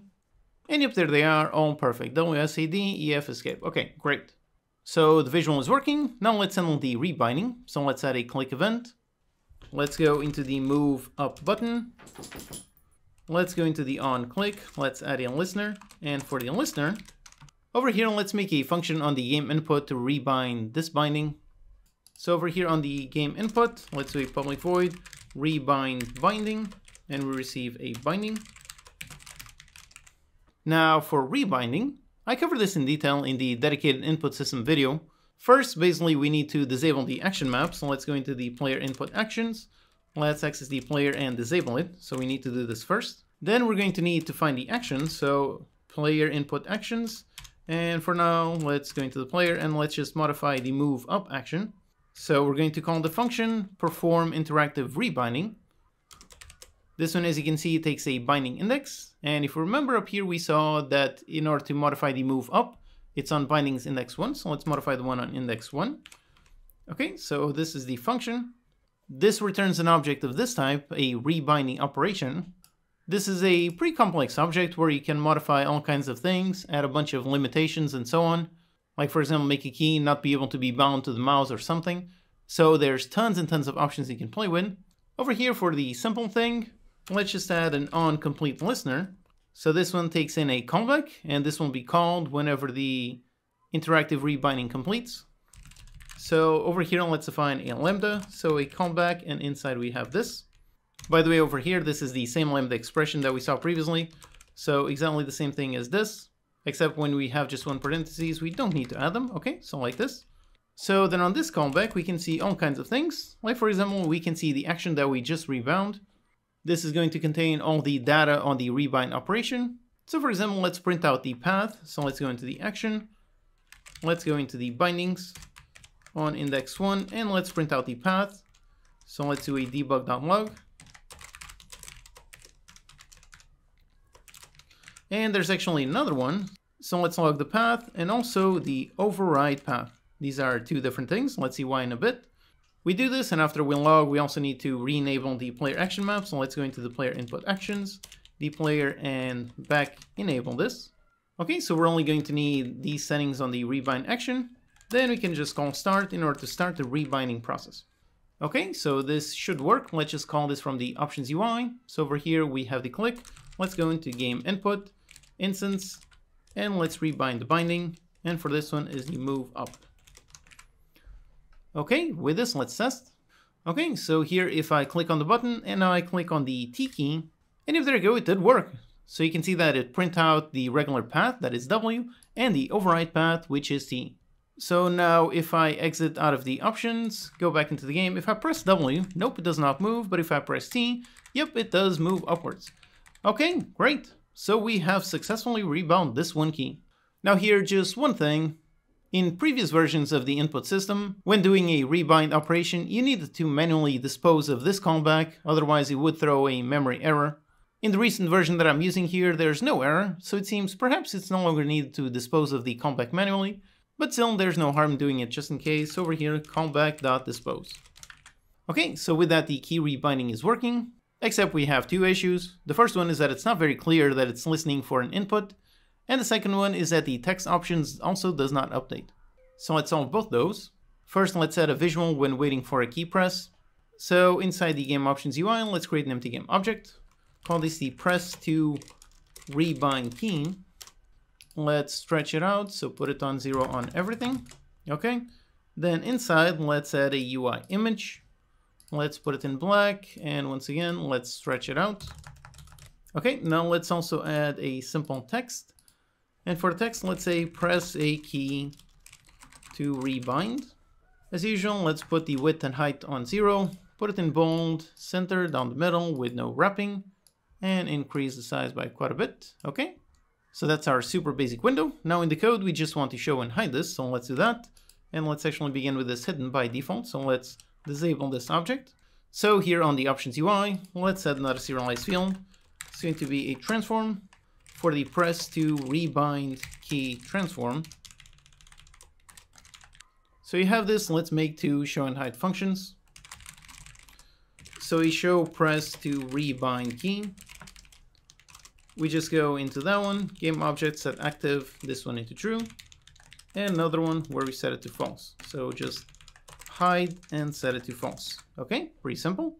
Let's make sure to hide this over here on our start. Okay, just like that. And for showing, let's show it when we actually rebind an action, so right in here. But since we're going to have tons of listeners to these events, let's actually make a nice separate function to handle all of the rebinding logic. So down here, let's make a function, rebind binding. We receive a game input.binding. And then first we show the press the rebind key. And then let's go into game input, access the instance, and tell it to rebind the binding and pass in the same binding. Okay, so we have this, and now up here on the button event, let's just call in this function. Okay, very simple. So this will work for actually showing the window, but now we need to know when to hide it. And for that, let's use something that we've used a few times in this course, but never directly. Let's use a C# delegate. As usual, I have a dedicated video on them. This is basically how you can define a field or a parameter of a type which can hold a function. It's another super useful C# feature. Definitely watch that video to learn all about it. Let's go here on the game input, and down here when we have our rebind binding, over here let's receive a second parameter. This one is going to be of type action. This is one of the built-in delegates. It takes no parameters and returns void. So this one is perfect for a simple callback just like this one. Let's call it on action rebound. And we're going to trigger this right here after we achieve the callback. So we get the callback, let's trigger this just like that. And let's also get rid of these testing logs, we no longer need them, so just like this. Now back here on the options UI, so we've got that, and for the second parameter, let's just pass in the function to hide that window. So hide the press the rebind key. That's it. Again, remember, we're passing in the function itself, we're not calling it, so there's no parentheses. We're just passing in the function itself. Okay, so with this, let's test. So here on the options, let's rebind the move W, and there you go, it does show up the window, and now if I press a key, yep, there you go, that one hides. Okay, great.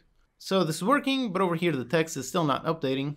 So over here on the second callback, instead of just calling this function, we need to call this and then also call the update visual function. So as usual, let's use a simple lambda expression to do exactly both. So let's open and close the parentheses, and we do exactly this. So we hide the press the rebind, and then we update the visual.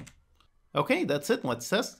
So here we are, let's rebind the move W, press on the T key, and there you go, it did rebind and it did update.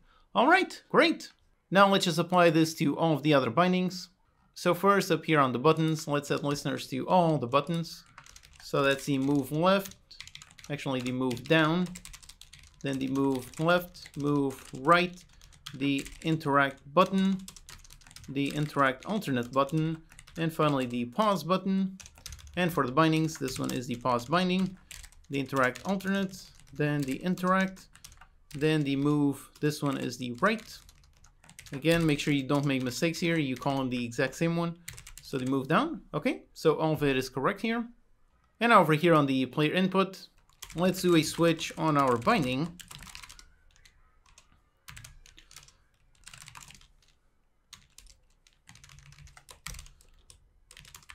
So K's move up, we do something.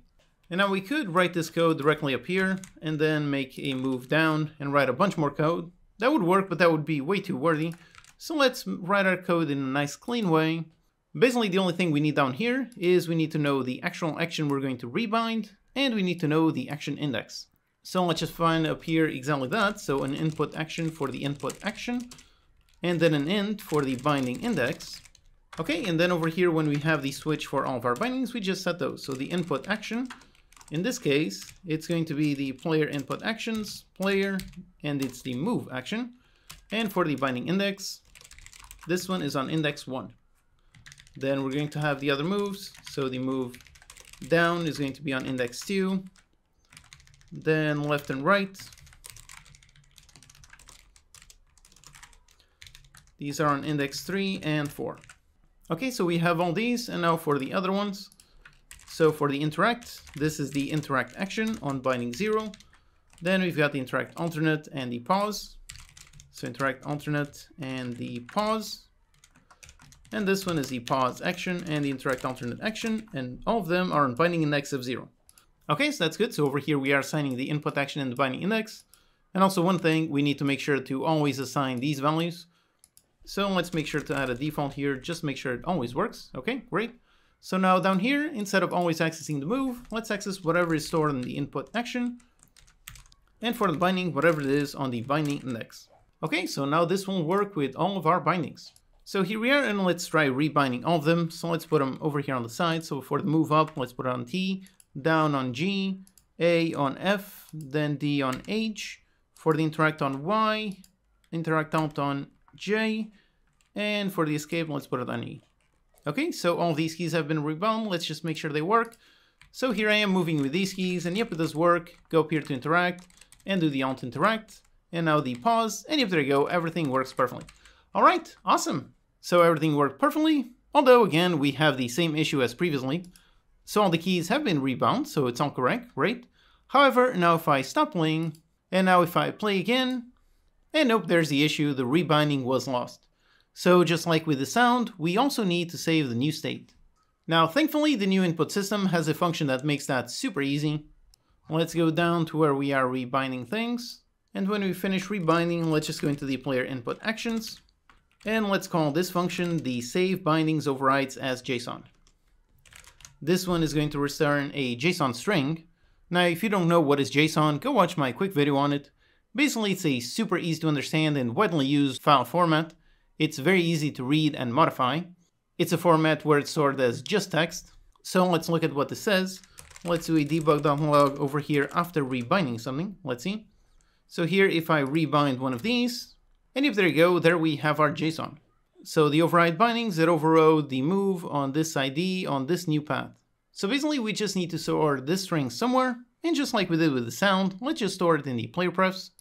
So first, let's define our constant. So private const string for the player prefs bindings.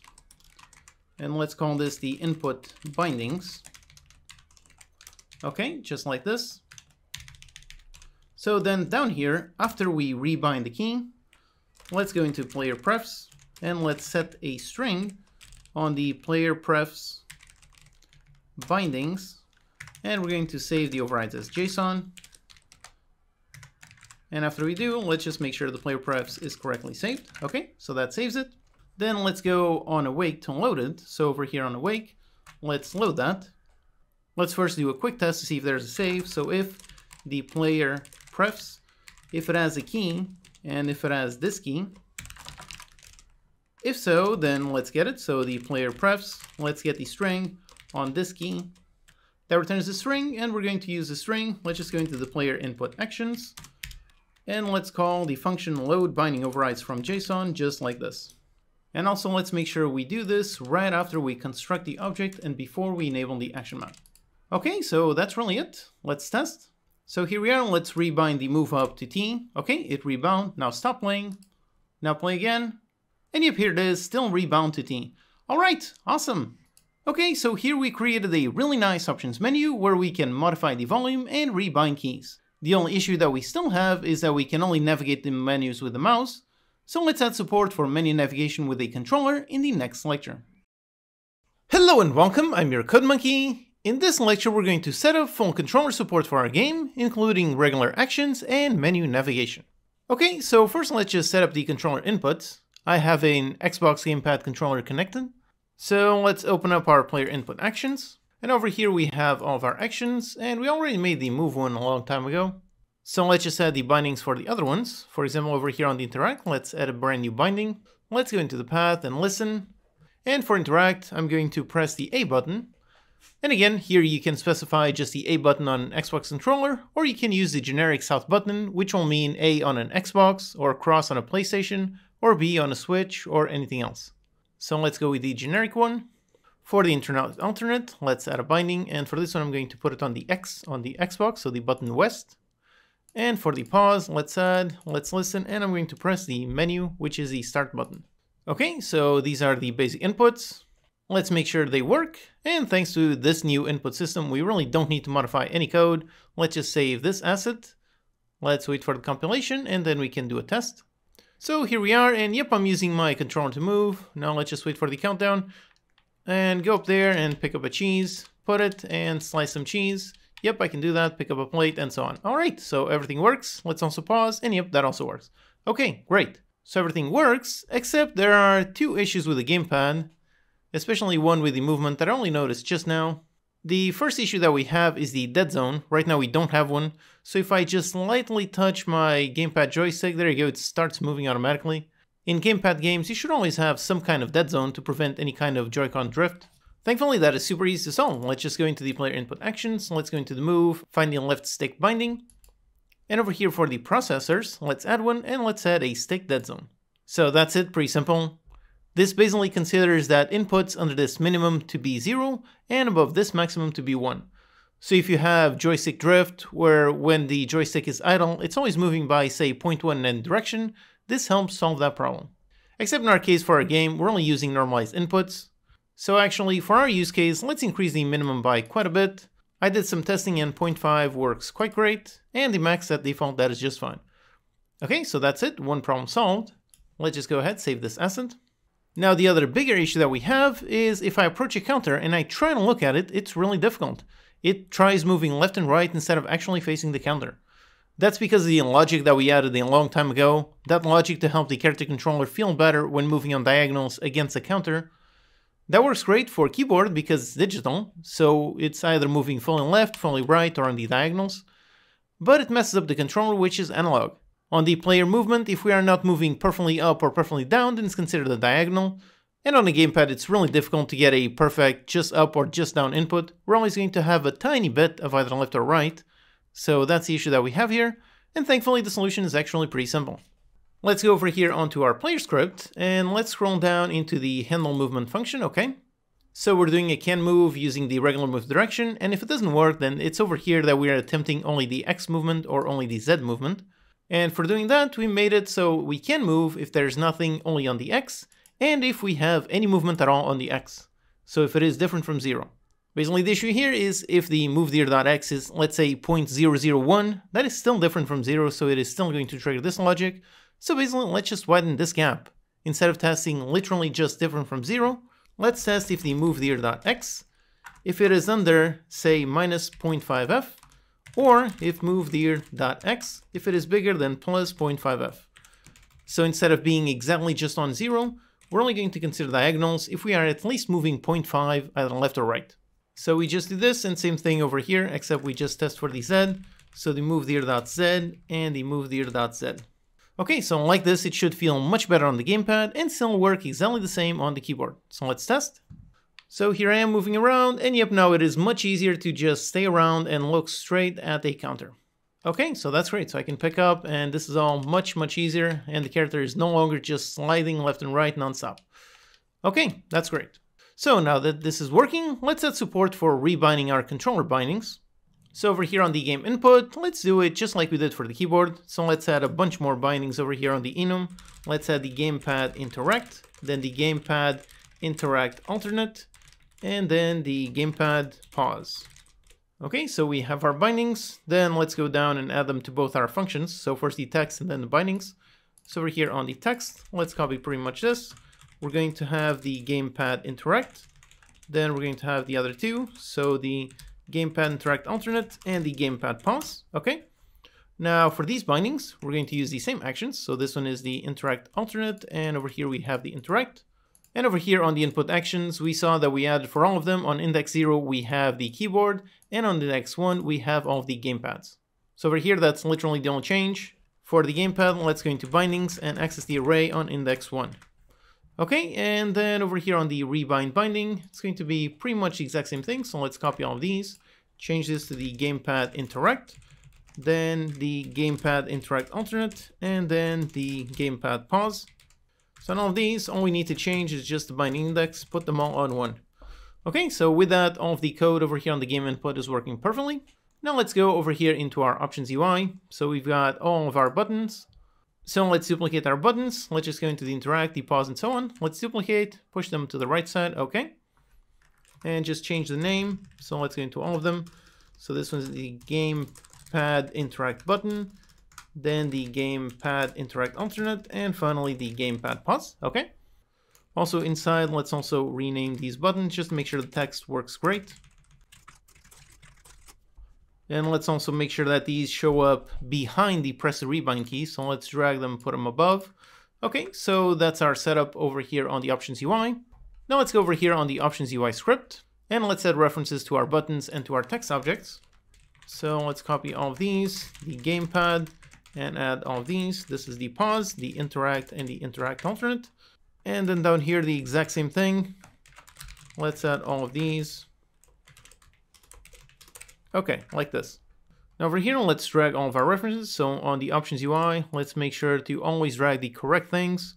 So the gamepad interact text, the interact alternate text, and the pause button text, and then the buttons themselves. So the pause button, interact alt, and the interact button. Again, make sure you always drag the correct references. So check and double check, make sure everything is correct. Okay.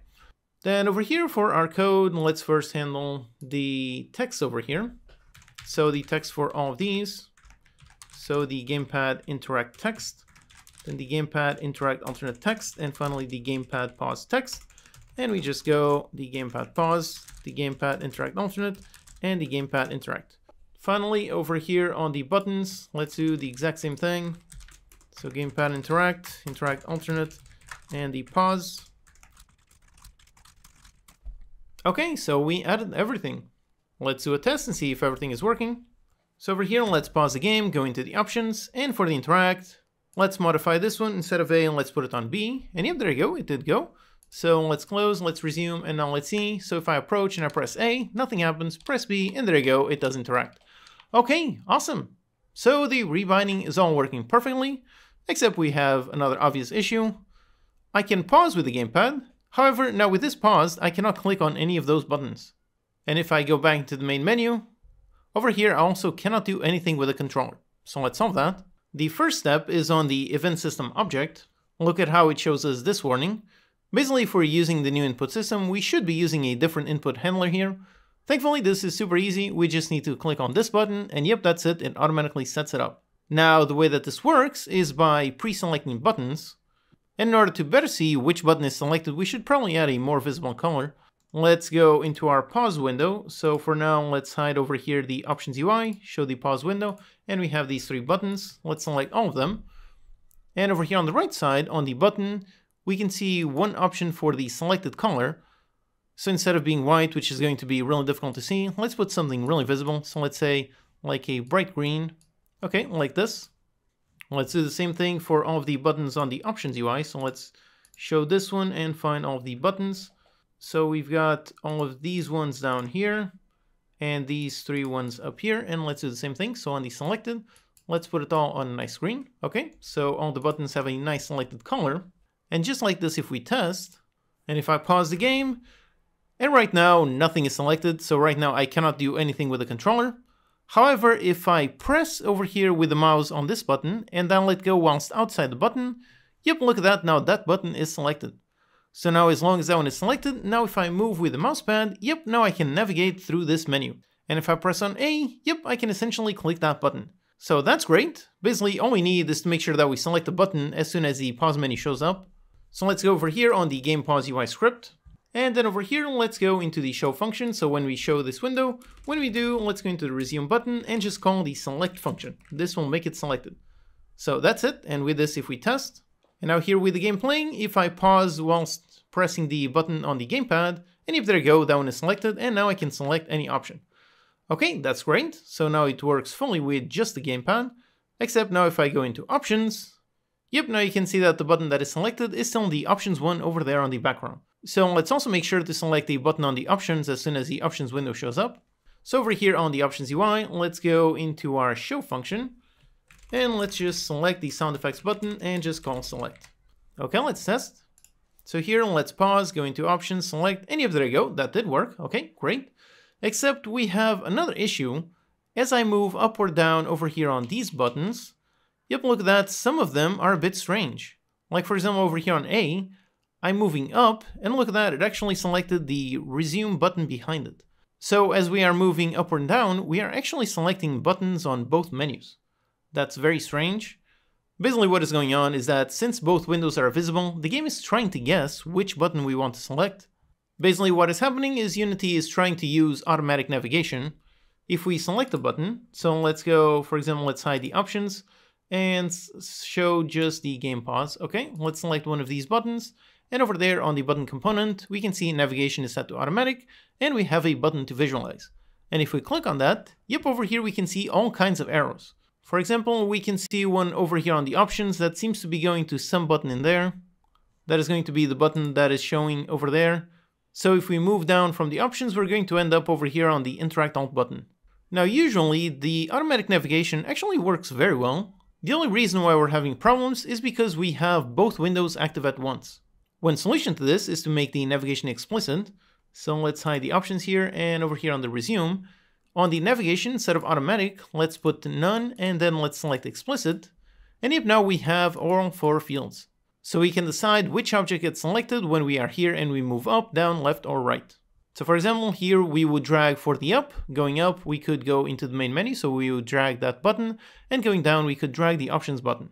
So that's one solution, just add the explicit navigation to every single button. Or another simpler solution is, let's leave this one on automatic, and instead we're just going to hide the pause window once we are in the options window. So over here on the Game Pause UI, let's see, over here we are showing the options UI, and when we do, let's just call hide on this. So we are going to hide this window when we show the options. And then on the options, we want to know when the options closes so that we can show this one again. So over here on the show function, let's receive an action. This is what we're going to do when we close the options. Let's call it on close button action. And let's store it up here. So let's store a simple private action for this. Okay, so we have this. And then down here when we have our show function, when we have, let's set this equals this, we store this. And then we're just going to run this action whenever we click on the close button. So let's go over here, the close button, we've got that one. Let's hide the options window and trigger this action.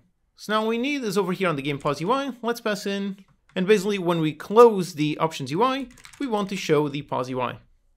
Okay, so let's test. So here we are, let's pause the game. Okay, let's go into options and open it. And if there you go, it only shows the options. And over here, moving up or down works perfectly, and moving left and right also works perfectly. And now if I want to go back, let's go into close, press it, and there you go, back into the pause menu. All right, awesome. So everything is working perfectly. Now the last thing we need is over here on the main menu. So let's do the same thing. First, let's open up the main menu scene. Let's save the changes, okay. And over here, let's begin by doing the same thing on the event system. So let's replace it. Okay, great. Then let's go inside our canvas, inside the main menu UI. Let's select our buttons. And once again, let's modify the select color, put it on a nice green. All right. And since over here, we only have one menu, we could set it as selected over here on the main menu UI script. That's one option. Or we can just go into the event system. And over here on the event system, there's a field for the first selected. So we can just drag the play button and that will automatically make it the selected one. So let's test. And yep, the play button starts off as selected and I can move up or down. And if I press a button, yep, there you go. Here I am playing the game. I can pause, I can resume, go back to the main menu and so on. All right, awesome. So here we had the final thing we needed to make our game fully playable with the gamepad. Thanks to how the input system works and the menu automatic navigation, this was a pretty simple task. With this, our game is pretty much completely done. However, the next lecture is also one of the most important lectures. It's all about polish, so let's do that in the next lecture. Hello and welcome, I'm your CodeMonkey. In this lecture, we're going to add all kinds of small things to polish up our game. If you're a regular on this channel, then you've certainly heard me say that polish is what separates good games from great games. So as you build your own games, make sure you don't neglect polish. Here, let's add a bunch of small, tiny things that will make a big difference in the final game. Let's begin with a very simple, very visual one. Let's just add some walls to our map. And first, let's just hide our canvas so that it's not blocking our view. So again, over here, we can use the buttons on the hierarchy to hide it. Okay, great. So let's add some walls. And for that, let's create a brand new 3D cube. Let's name this a wall. Let's put it quite a bit thin. So over here on the scale, for the X, let's put it 0.25. Then on the Y, let's put 3. So something like this. Then we modify the Z, so let's put it over here on the side, right next to the counters. Okay, so that's the wall. Let's just stretch it out one direction and the other one. Okay, so that's our basic wall. Now in the included project files, there's a nice wall material. So let's go over here into Assets, under Materials. And yep, here it is, the wall material. So let's just drag it and use this one. And if there you go, it's just a nice simple gradient. This is also an example of how you can take something simple and make it a bit more interesting. If you look at this material, the base texture is really just this. It is literally just a simple vertical gradient texture, and then with a color applied to it, and it looks pretty good. Okay, so this wall, let's put the wall on all three sides. So let's duplicate this. So just select and press Ctrl D, duplicate. Let's put one on the other side. So right there, right next to the counters, okay. And finally the one there, so Ctrl D to duplicate it. Let's push it over there on the side and rotate it 90 degrees. And let's put it just like that. Let's just scale it to get to that end and to get to that end. Okay, so we have our nice walls. But over here, if we're playing the game, we can still see the floor on the outside. That looks a bit ugly, so let's fix that. Let's create another object, and let's create a 3D object, another cube. And for this cube, let's put it over here on the side, and this one, let's use the black material. So again, in the included assets, there's this nice black material. There you go, it's completely black, nothing to it. So let's just use this as kind of a hider. So let's just scale it quite a bit and lift it up. Okay, so there it is, a black material right next to the wall. And let's put another one over here on the left side. And just like that. Can also put another one on the back there, even though I don't think the camera can see that part, but still, let's put it. So just put it like that and stretch it out. Okay, that's good. By the way, over here on the outside, it doesn't have to be perfect. It doesn't have to perfectly match. The camera is never going to see that position, so it doesn't matter. It only matters what the camera can see. And if we play like this, and if there you go, now that looks quite nice. If we want over there, we can get it together just a little bit. And we can also move the camera forward a tiny bit. So over here on this one, let's push it just a little bit to the left. Okay, and now on the virtual camera, let's play the game. And now here, if we want, we can push it up a little bit, something like this. So let's put it on this Z, so let's copy it, stop playing the game, and let's paste it just like that. Okay, so here's our game. And as you can see, with just this one tiny change, just adding some walls and a nice black outside, just with that, it already looks so much better than having some counters in wide open space. Now for another simple one, let's add some nice particles while the player is moving. So in the included assets, if we go inside the prefab visuals, over here is a nice one for player moving particles. This one, as you can see, is a particle system. So let's drag it over here into the world to see what it looks like. And as you can see, by default, it's actually not spawning anything. So I can make sure that this one is running and nope, nothing is spawning. So this is actually set up in a really interesting way, is that instead of spawning particles all the time, it only emits while moving. So if I click to move this object, there you go, the particles start emitting, and if I stop, they stop. So this one is definitely perfect for a player particle system. The way this is set up is over here on the emission. On rate over time, it is set to 0, so it doesn't spawn anything automatically, and it only has over here the rate over distance. So as it moves, it's going to spawn that number of particles. Then the other settings, they're all pretty basic. So there's some gravity, so they fall down, just like the stove counter particles. The simulation is over here on space, so that as I move, the particles stay behind. This is important. If I were to put that in local and I move it around, look at that, this is not what we want. We want the particles to essentially stay behind instead of following this transform. So that is why this change is super important. If that one is set to whirl, and as I move, yep, the particles stay behind. Okay, great. And the other properties are all pretty basic. For the shape, it's a cone pointing upwards. Then for the size over lifetime, again, just a basic curve, constantly becoming smaller and smaller.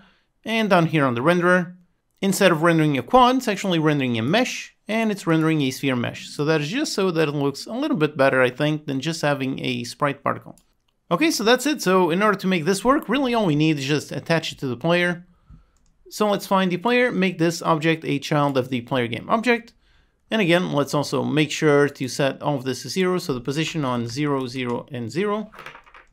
And there you go, just with this, that's all we need. If we test, here we are stopped and there are no particles, and as I start moving, yep, there you go, some nice particles around the player. Okay, great. Next, let's add a pretty obvious one, some kind of mini tutorial. We want a window to show the controls and the goal of the game, and wait for the player input before we start the countdown. So for that, let's go into our canvas, so let's show our canvas. And inside, let's create an empty game object, call it the tutorial UI. Let's drag this one above the game pause window so that it shows up behind it. Let's double click to center it, and let's press on the 2D button to go into 2D mode, okay. Let's also hide those two windows so we can actually see what we're doing. So let's hide all of these. Okay, great. Now this one, first of all, let's stretch it to occupy everything. So put 0 on everything. Okay. Then inside, let's make a UI image for our background. Once again, let's stretch it, put it like this. And for this one, instead of black like we've used for all of our windows, let's actually leave it on white. Put it on an alpha of something like half, so something like this, just to be a bit different. Then on top of this, let's make another image. So let's make another UI image. And for this one, instead of stretching, let's give it a size. So let's put it on 1280 by 800. And for the image, I created a nice image for the tutorial.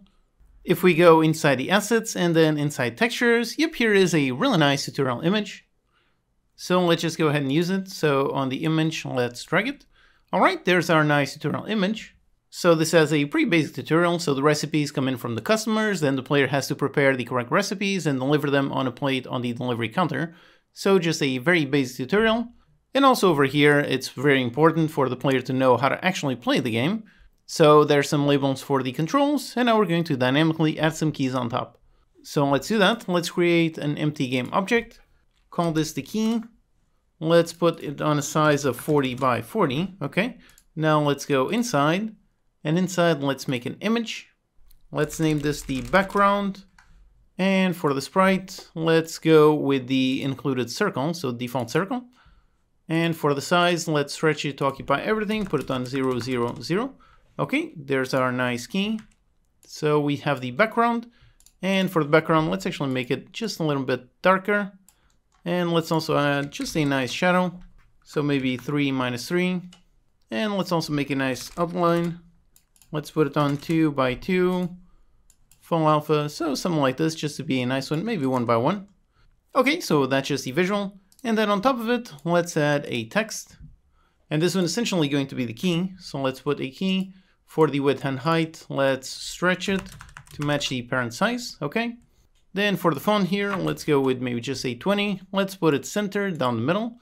And also let's put it on bold. Okay, so that's our nice key indicator.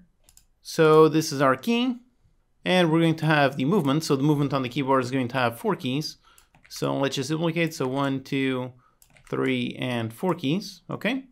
Then on the gamepad, that one is actually not rebindable. So let's put this one as static.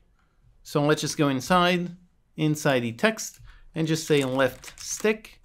And let's lower the font size so that it fits in there. Okay, great. Then for some more keys, we're going to have the interact action, then the interact alternate, and finally the pause action. Then let's just duplicate these to be on the other side.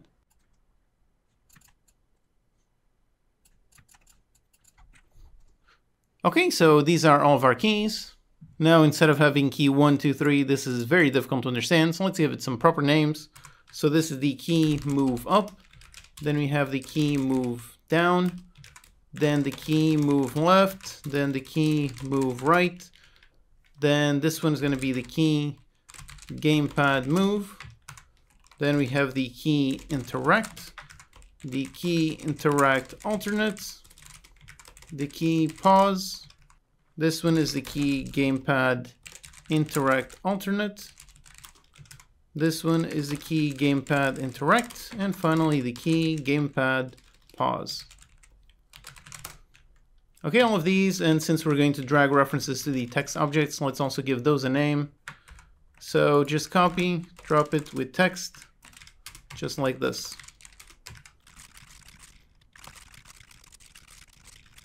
Okay, so those are all the names, so everything is nice and organized. Okay, great.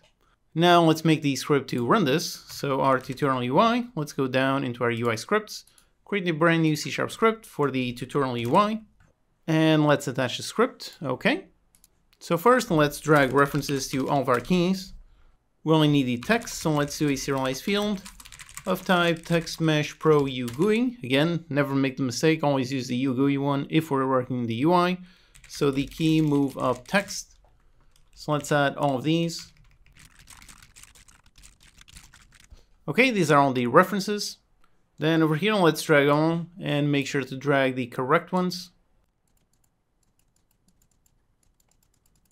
Okay, let's double check to make sure all the references are correct. Okay, they all seem correct. All right, great. And then over here, let's do pretty much exactly the same thing that we did over here on the options. So we need exactly this. So let's copy this. And over here, let's do just that. Let's do a private void update visual. And on this one, let's do pretty much this. So the key move up text. And on this one, you get binding text of move up. Yep, let's just do all the others.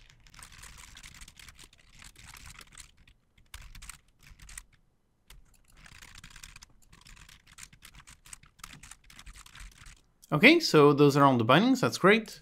Now let's go over here on a private void start. And on start, let's update our visual. All right. And also, let's make sure this updates just in case the player rebinds something from the pause menu whilst the tutorial is still visible. So we just need to know when that happens. So let's go over here onto the game input and make a nice event. So public event, event handler. Let's call it on binding rebind. Okay, we have this event. And down here, when we have our rebind binding function, we do this, we rebind, and over here, let's invoke this event.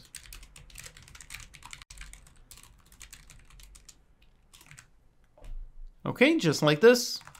So then on tutorial UI, let's go into the game input, the instance, on binding rebind. Let's listen to this event. And as always, let's rename this. So let's put it game input. Okay, when this happens, let's simply update the visual. Okay, that's it, pretty simple. So let's test and see if the inputs are correct. And if there it is, we do see it correct. So we've got was, we've got E to interact, F, and over there we've got the gamepad. Okay, great. So all the buttons are correct. All that's left is the show and hide. So over here, let's make the usual two functions. So private void show and a private void hide. And for these, game object set active. And this one is going to be into false. And this one is going to be true. Okay. So for show, up here on start, let's actually show it by default, even though it's actually already going to be shown, but still, okay. Then for the hide, this one we want to hide when we press the interact action. However, when that happens, we don't want just this window to hide. We want the Kitchen Game Manager to change the state. So over here on the Kitchen Game Manager, we currently have the waiting to start, and that one actually has a timer. So we count down a timer and then we start. Whereas right now we want it to be based on player input. So let's modify this to not be based on a timer. So let's just get rid of this timer. And now let's see all these errors. So on waiting to start, we are not going to count down any timers. Instead, let's listen to the game input. So game input, let's listen to the on interact action event and rename this to the game input. Okay, so when we have this event, when the player presses the interact action, let's check if the state, if this one is on waiting to start. If so, then let's modify the state. So let's go into state and we're going to go into the countdown to start and let's trigger the on state change event.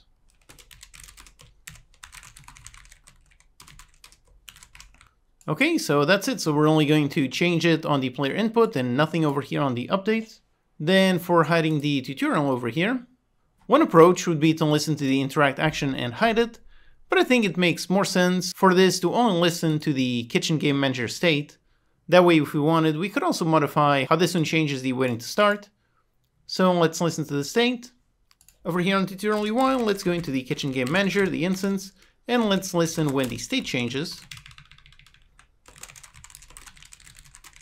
So here we are going to check if the Kitchen Game Manager instance, if it is on the countdown to start active. So if the countdown is active, then we're going to hide this.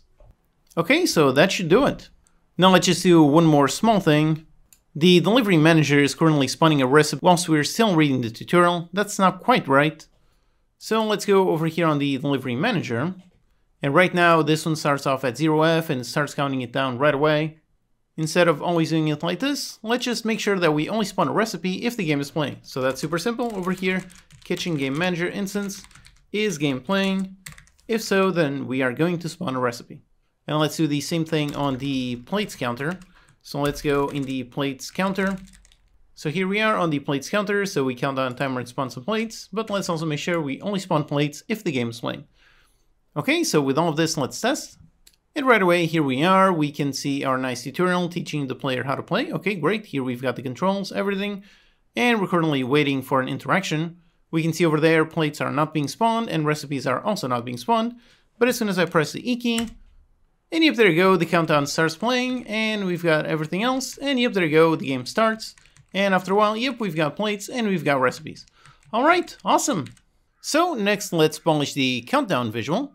Right now, it's pretty basic, it's just a static number, so let's add a nice animation to it. Let's go inside the canvas, let's find the countdown UI, so the game start countdown, okay. So here it is, we just have some basic text. Now let's go into the main game object, and let's add an animator component. Then let's create a brand new animator controller, so let's create a new, down here, an animator controller for the countdown UI. Over there, let's assign this controller, okay. Now let's open up the animation window, so window animation, open up the animation window, okay. Let's create an animation clip. And over here, let's name this the countdown UI number pop-up. Okay, that's great. Now for making the animation, we want to basically make it shake and also make it fade away. So one very useful component is the canvas group. So over here, whilst on the parent, let's attach a canvas group component. This one is a really useful component. In this case, the main benefit is it lets us easily animate the alpha. So let's go ahead, enter on recording. Let's go into the frame just before 1 second. So let's go into 60 frames because we are on 60 frames per second.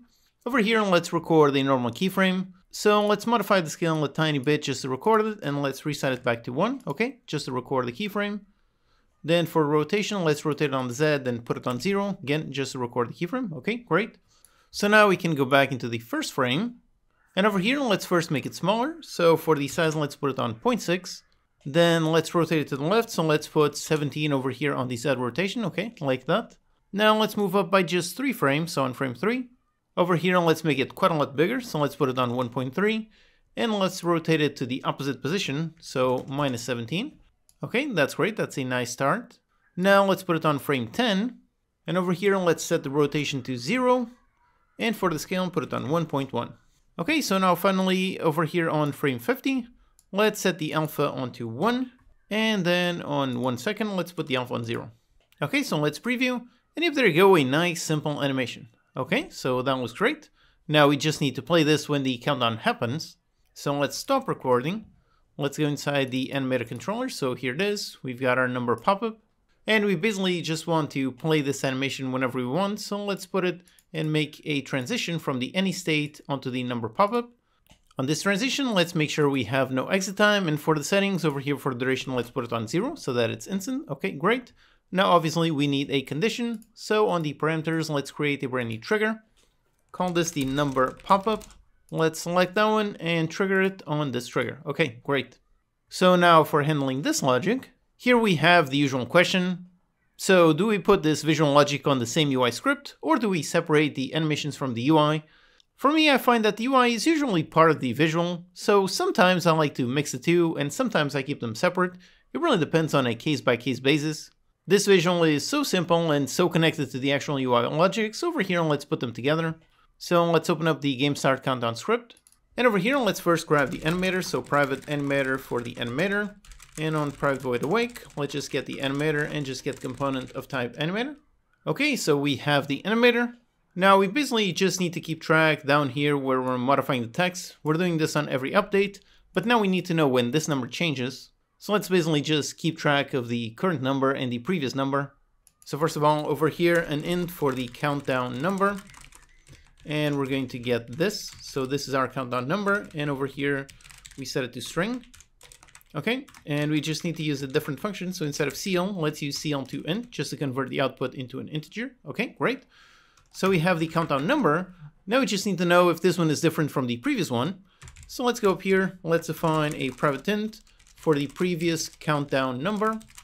Then when we go down here, we've got the current countdown number. Okay, then just check if it's different. If it is different from the current countdown number. If so, then let's update it so the previous one becomes this one. And now let's fire off the animation. So let's go into the animator and set the trigger. And again, we don't want to use strings, so let's go up to the top of the file, make a private const string. Let's call this the number pop-up and number pop-up. Okay, so we have this, and down here we just set this trigger. Okay, so that's it, pretty simple. And just for fun, let's also add a nice sound effect. So let's go over here onto the sound manager and let's make a function to play sound. So just like we did over here for the play footstep sound, let's make another one. For this one, let's call it play countdown sound. And for this one, let's not receive a volume or position. And we just play, let's say, just the warning sound. So just down on vector3.0 and with the current volume. Okay, so we have this function. And then down here, just going to sound manager instance and play the countdown sound. Again, we could refactor this code to separate the UI logic from the animation from the sound. That is one approach. And it's actually one thing that we're going to do in the next polish stage. But this one is also a possible thing, since the UI is always so directly connected to visuals. Okay, so with this, let's test. So here in the options, let's just make sure that we have our sound effects. So let's make sure they are playing. Okay, great. Now let's go ahead and play. And there you go, we have our nice countdown number. And there you go, it looks great. So it looks great and sounds great. Alright, awesome. As you can see, just by adding a simple animation and some simple sounds, it already looks so much better. Now the next thing we want to polish is on the stove. So let's go into our stove, back into our counters, back into 3D and zoom in over here. Okay, let's also make sure that we hide the canvas just so we can play around this. Alright, great. So there's our stove. And for this, we want to add basically a warning icon and a nice sound when the meat is about to burn. So let's go inside the stove counter prefab. Okay, so now inside of this, we already have a nice generic progress bar UI. And like I mentioned, if you want to get some more custom behavior, you can combine a generic bar like this one with some specific component. So that's exactly what we're going to do right now. So over here, let's create a brand new canvas. As usual, let's make it a world space canvas. For position, let's put all of this on 0. Let's just lift it up by a bit, so set it on a Y of 3. Okay, great. Then let's add our super useful look at camera component and make it camera forward. Okay. Now inside, let's go ahead, create a new image. Let's put it on a size of 0.5 by 0.5. Okay, just a nice square. And for the sprite, there's a nice warning image in the assets. So it's this one. Here we have the warning. Okay, great. Basically, we want to show this when the meat is about to burn. So let's make a script to run this. And on the canvas, let's give it a proper name. So let's call this the stove burn warning UI. Okay, so let's make the script to run this. So a new C# script with the exact same name. And over here, let's attach a script. Okay, great. So now the first thing that we need is obviously a reference to the stove. So let's make a serialized field private for the stove counter, Okay, here in the editor, let's drag the reference of the stove counter. Okay, great. So now we basically just need to know when the food is about to burn. And for that, we can actually listen to the onProgress event. So let's do a private void start. And on start, let's go into the stove counter. And let's listen into the onProgress change event. Okay, so we have this one. And basically, we're going to want to show this element. So let's define a bool show. We're going to want to show this when the progress normalized is above a certain amount. So let's define a float for the burn show progress amount. And let's say on 0.5. So on this one, we show it. Except obviously we don't want it to be shown when the food is just cooking. We only want it to show when it's about to burn. So that means we also need to check the state on the stove counter. So let's make a function to check if we are in the state that we want. So we're here on the stove counter. Let's go down to the bottom. And let's make a public bool is fried. And over here we just return if the state equals state.fried. Okay, that's great. So now here we're going to show if the progress is above 0.5 and the stove counter is on the fried state. Alright, so that's the logic that we want. Then we just want to show or hide, so let's make the usual functions. Private void show and a private void hide. And just do game object set active into either true or false. And over here, if show, then let's call the show function. And if not, let's call the hide function. And of course, on start, let's start off as hidden. Okay, that's it. Let's test. Just over here in the editor, make sure the reference is dragged, and let's save the prefab, go outside, and hit on play. And yep, right away, there's no element. Okay, great, now I place it. And yep, while it's cooking, there's no element. And now once it's on the halfway point for burning, and if there you go, we've got the nice warning. Okay, awesome.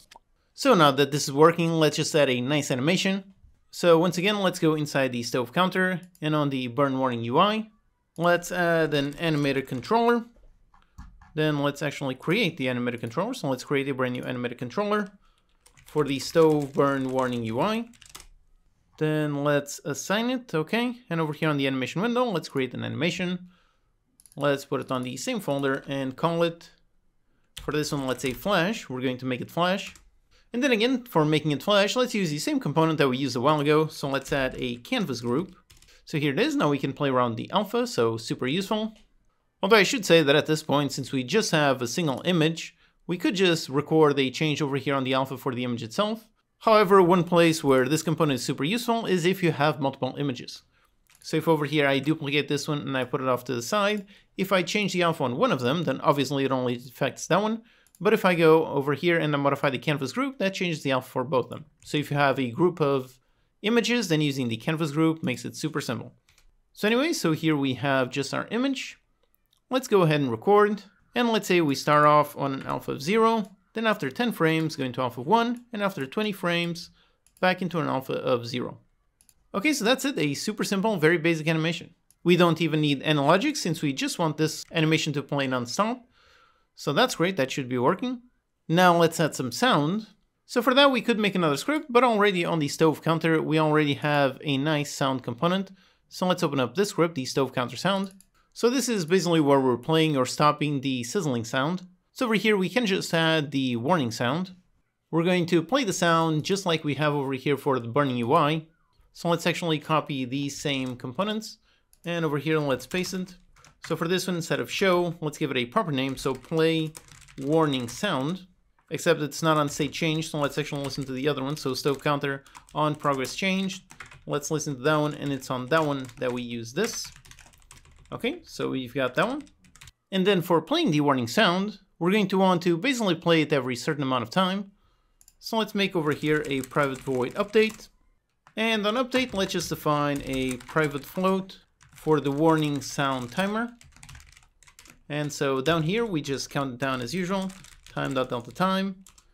And if this one is under 0, if so, then let's reset it. So define a certain maximum, let's say 10 times, or maybe just 5 times per second, that should be good. So we have this, but obviously we only want this to run if we should be playing the warning sound. So let's actually save this one up here. So private vol for these play the warning sound.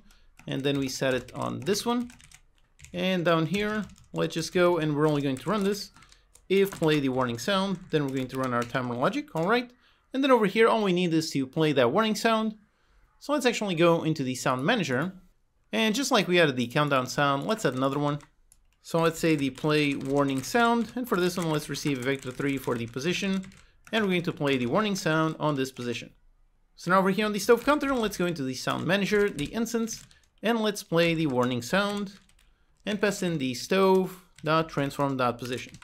Okay, that should do it. So we now should have a nice warning sound, and over here we should have a nice animation on the burn warning UI. So let's see both of those. Okay, so let's pick up some meat and drop it. And right now it's cooking. Okay, great. And once it gets to the halfway point, if there you go, now we have a nice warning sound. All right, awesome. Let's just add one more tiny thing. Let's make the bar itself also flash red when we're about to burn. So once again, let's go inside the stove counter. And on the progress bar UI, let's add a nice animator. And let's go ahead and make one. So let's create a new animator controller. For the stove burn flashing bar, let's go ahead and assign it. So it's the one on the progress bar. Let's add the stove burn flashing bar. Then on this one, let's create new animation. Let's go inside the assets, animations. Let's make one and just call it idle. For this one, we're going to want the exact same color as the normal color. So let's go into the bar and set the color. Just save a keyframe over there. Okay, so that's what we want. Now let's make another animation. So let's stop recording and let's actually duplicate this one. So duplicate it. And for this one, name it flash. Now, of course, we need to add it to the animator controller. So let's go over here and drag it on top. Okay. Now for the animation, let's select the flash. And for this one, let's go ahead, click on record. Let's start off on this one. And after a few frames, so let's say maybe after 10 frames, let's flash in red. And after 20 frames, let's copy paste the same frame. Okay, so that's our nice flashing bar. Now let's just set it up. So let's go into the animator. And over here, we're going to have a transition from that to flash and from flash back. Now all we need, of course, is an animator to control this. So let's make a new animator parameter. Let's make it a boolean and call it is flashing. And again, make sure to be careful with case sensitive. Okay, so from idle into flash, let's go ahead, remove the exit time. For duration, make it instant, so 0. And for the conditions, when that one is true, okay, great. And for going back, once again, same thing, so instant. And let's make the condition when it's false. Okay, that's it. Super simple. Now let's make a script to run this. So let's go ahead, create a brand new C# script for the stove burn flashing bar UI. Let's go ahead and add it to the bar. So that's the flashing bar UI. Okay. Over here, let's do pretty much the same thing that we did on the other one. So let's go over here onto the stove burn warning UI. Let's actually copy exactly this. So let's go on this one and paste this one. Then back here in the editor, let's drag the reference to the stove counter. And over here, the logic is going to be very, very similar. So the only difference is we have an animator. So the animator, and we're going to grab it on private void awake, animator get component of type animator. So we have the animator, then let's define the parameter. So private const string for the is flashing, and let's set it is flashing. Okay, we have our parameter. And now down here, instead of showing and hiding, let's just go into the animator in order to set a bool. And the bool will be the is flashing, and let's set it based on show. So either we show or hide, and we actually don't need these functions. And by default, of course, let's leave it on false. Okay, so that's it, super simple. Let's test. Just make sure to save the prefab and hit on play. Okay, let's go ahead and cook, so let's pick it up and drop it. All right, so it's cooking. Let's wait for it to be burning. And as soon as it gets there, yep, there you go. We've got a nice warning, a nice flashing bar, and a nice sound effect. So all three warnings making our stove much more polished. All right, awesome. Now just for balancing, let's play around the timers. So let's go into our scriptable objects on the frying recipe SO. Let's make this one take 5 seconds. Then on the burning recipe, for this one, let's make it take 6. And finally, let's also add another stove. So let's take our stove counter, duplicate the prefab, let's put it over here. So rotate it to the side, let's get rid of this one, and put this one right in there. So on 7.5, 0, and -1. Alright, so we now have 2 stoves. I can put one cooking, put another one, and I can start cutting down some cheese. Start cutting, and before they start to burn, let's actually here. There you go, that one is about to burn, so let's pick it up quickly. And that one is actually gonna burn, but I got it. Okay, great. Alright, awesome, everything's working great. Now for one more polish element, let's make a nice visual when we deliver either a correct or incorrect recipe. I think it would look good as a world canvas on top of the delivery counter, so let's do that. Let's over here find delivery counter, let's go inside the prefab. And now in here, let's create a new UI canvas. Let's name this the delivery result UI. And as usual, let's make this a world space canvas, so put it on world space. And for the position, let's actually lift it up, and then we're going to make it look at the camera. But just like this, it might actually go inside the wall, so let's put it over here to the side a little bit. So let's put it on this position, so on the X of -1.6, on a Y of 3, and on a Z of 1.2. Okay, that's the position, so right there. That is going to be looking at the camera. Now inside, let's create a new UI image. It's going to be our background. And for the size, the width and height, let's put it on 2.2 by 0.9. Okay, that's our background. For the color, let's tint it in a nice green. So let's put it something like this. Then let's also add a nice outline. Let's put it on full alpha. And for the size, let's put it on 0.1.1. Then let's also add a nice shadow component. For this one, leave it on half alpha. And let's put it on 0.2 and -0.2. Okay, so that's a nice visual. Now on top of it, let's create a new UI text. Let's call it the message text. And for the message, we're going to say something like delivery and then underneath success. Let's put it on a width and height of 0. Let's put it on a super tiny font, so let's say just 0.25. Let's put it in bold and put it down center and get rid of wrapping. Okay, that's it. Let's just push it a little bit on the left side, so on -0.32 on the X. Okay, and now next to it, let's make another UI image. For this one, call it the icon image. Let's put it with a size of 0.5 by 0.5 and put it over to the right side, so on an X of 0.7. Okay, and now for the sprites, included in the assets are 2 nice sprites, so there's a nice cross for when we get it wrong, and there's a nice tick. Okay, so that's the setup that we want. Now on the delivery result UI, let's go ahead and add our look at camera component. And for this one, let's go different. So instead of the camera forward, let's go ahead with the look at inverted. So there it is, this is our setup. Now let's make the script to run this. So let's go ahead, create a new UI, new C# script for the delivery result UI. Let's attach the script and open. Okay, so now here let's make serialized fields for our elements. So a serialized field, first of all for the background image, and this is actually going to be of type image. image inside Unity Engine.ui. Okay, our background image. Then we're going to have another one for the icon image. And we're going to have another one. This one is a TextMesh Pro UGUI for the message text. Okay, let's save. Okay, so let's drag the references to the background, the message text, and the icon image. Okay, great. Now over here, let's listen when a delivery is delivered. So let's make a private void start. Let's go into the delivery manager, the instance, and we have all of our nice events. So we've got a success and a failed. So let's listen into both of them. So both the success and on the recipe failed. Let's listen to all of these. And as always, let's write good clean code and rename this. So delivery manager on recipe success. And for this one is the on recipe failed. Okay, we have both of our events. So now over here, it's actually going to be very simple. We just want to play around the text, the icon, and the background color. So for example, when we fail, let's go and we want to set the background image to about a red. So for defining the color, let's actually go up here and define a color for the success color. And we're going to have another one for the failed color. And then for the sprites, let's also have that. So a sprite for the success sprite and another one for the failed sprite. Okay, those are all the elements. So over here in the editor, let's just set them. So for the success color, let's actually use the exact same color. By the way, here's a quick tip. If you go up to a field, for example, like this one on the color, you can right click and copy and then go into delivery results and over here, right click and paste. There you go, the perfect color. Then for the failed color, let's go with the red, maybe a bit darker. And also importantly, make sure you set the alpha to full, okay? So we have a red, nice like that, okay? Then the success sprite, this one is going to be the tick. And for the fail, this one's going to be the cross. Okay, those are all of our elements. So now over here, when we fail, let's go into the background image and set the color. And let's put the failed color. Then for the icon image, let's set the sprite to the failed sprite. And for the message text, let's set this one for delivery and then failed.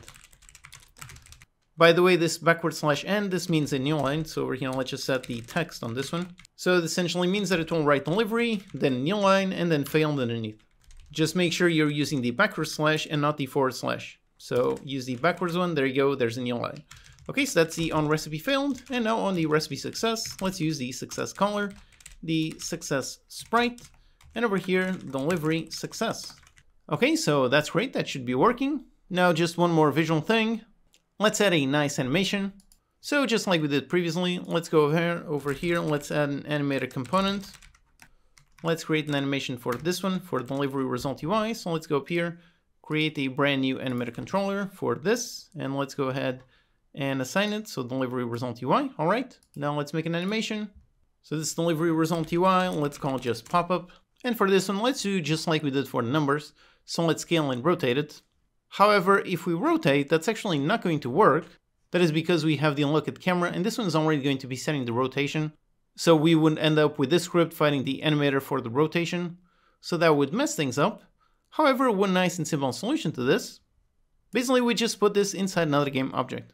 So let's create a new game object and let's put it inside. Let's an empty game object for delivery result UI and then look at camera. So we have this one. Now the reason why I created it inside is that so over here we can set everything to 0. And now with that one all on 0, we can go ahead and drag this outside of this object. And there you go, that one keeps the exact same settings. And now on this one, we can add the unlock at camera component and set it up just like we had. So the unlock at inverted. And now on this one, we're going to make a child of that one. And there you go, now everything is on 0 exactly as it should be. And on this one, we can get rid of the unlock at camera. And now we can indeed play around the rotation. So for the animation, let's just go ahead and set it. So for this one, let's go up to 1 second. And let's record a keyframe on a scale of 1 and on a rotation of 0. Then let's go back into the beginning. And for this one, let's scale it backwards. So maybe something like this, maybe a 15. Let's put it quite a bit smaller. Then let's go up by 3 frames. Let's put that one on -15. So rotation on the other side and put it quite a bit bigger. And then on frame 10, put it on, say, 1.1 with a rotation of 0, just like that. So there you go. There's a nice pop-up. And for the alpha, let's also go over here into the 50. And let's just add the canvas group. Let's set this one over here is on 1. And then we scroll it down to 0. Okay, so that's our nice animation. Let's stop recording.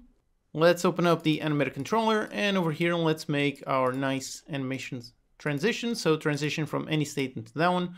Let's make it based on a trigger. Let's call it just pop-up. And for this one, this says no exit time, duration of 0. And let's go when the condition when we have this trigger. Okay, so that's it. Although one thing, by default, this animation is going to loop. So let's just go ahead, we can select the animation. And over here, let's just untick loop time. So that way the animation will not loop. Okay, so that's great. Now let's go into the script. And over here, let's get our animator. So private animator, private void awake. Let's get the animator, just get component of type animator.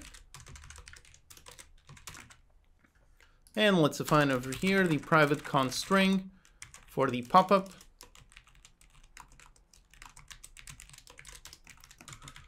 So we have this, and then when we have either fail or success, let's just go into the animator and let's set the trigger for our pop-up, both up here and over here. Now we just have obviously one issue, which is that it starts off as visible. We don't want that. So over here, we can just do game object, set active into false in order to hide it. And when we get either of these, let's set it both to true. Then afterwards, the animation will make it invisible. So it will still be active, but it won't be invisible. So that's fine. So just with this, everything should be working as we want. So let's test.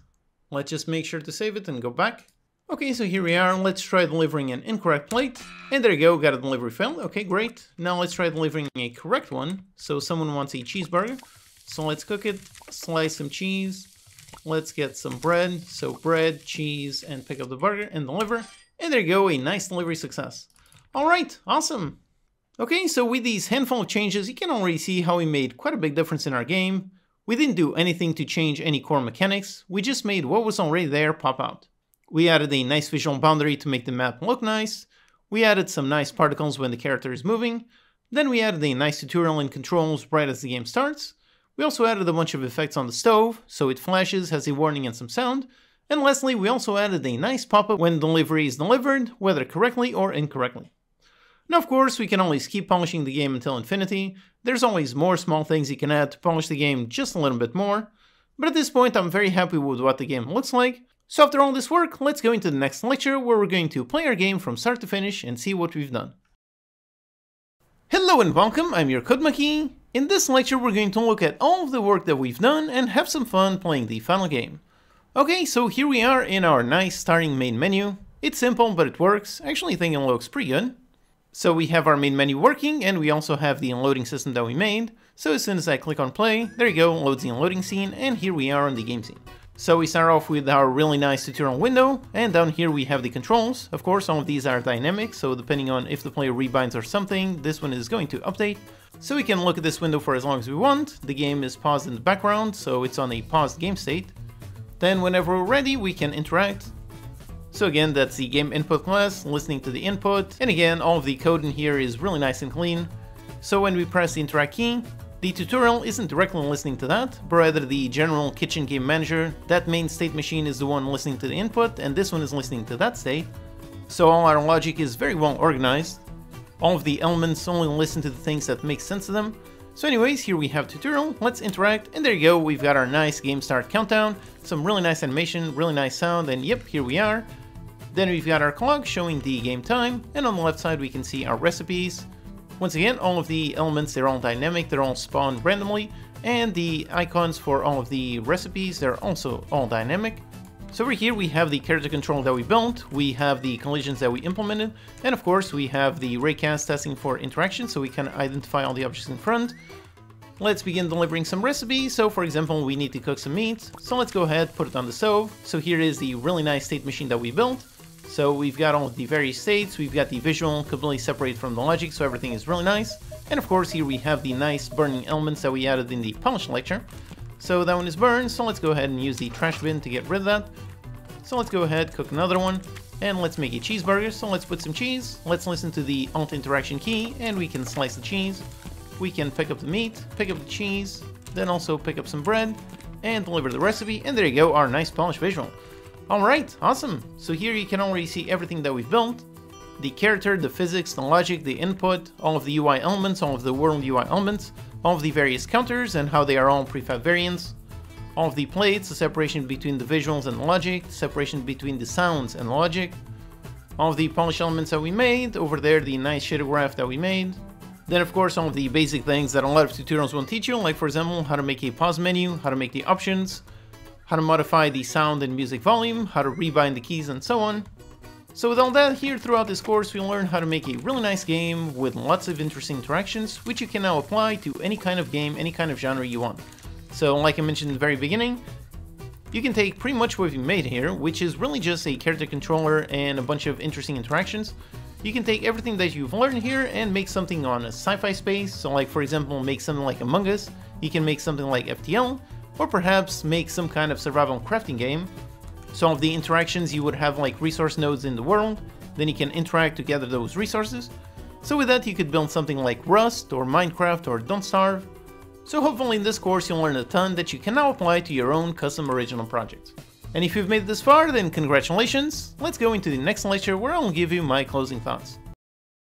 Hello and welcome, I'm your Code Monkey, and congratulations, you have completed this course! Awesome! Seriously, congrats. Looking at the stats on my courses, very few people stick with it until the very end. So if you're hearing this, then that's excellent, you're on the top 10%.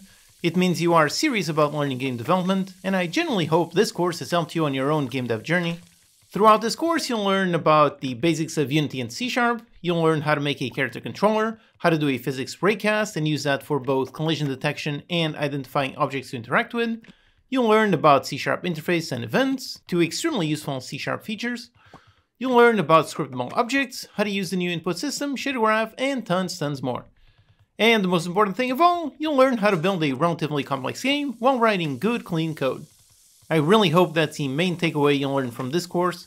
Learning how to write better, high-quality code, learning how to refactor, how to keep the visuals and the logic separate, keep the UI decoupled from the logic.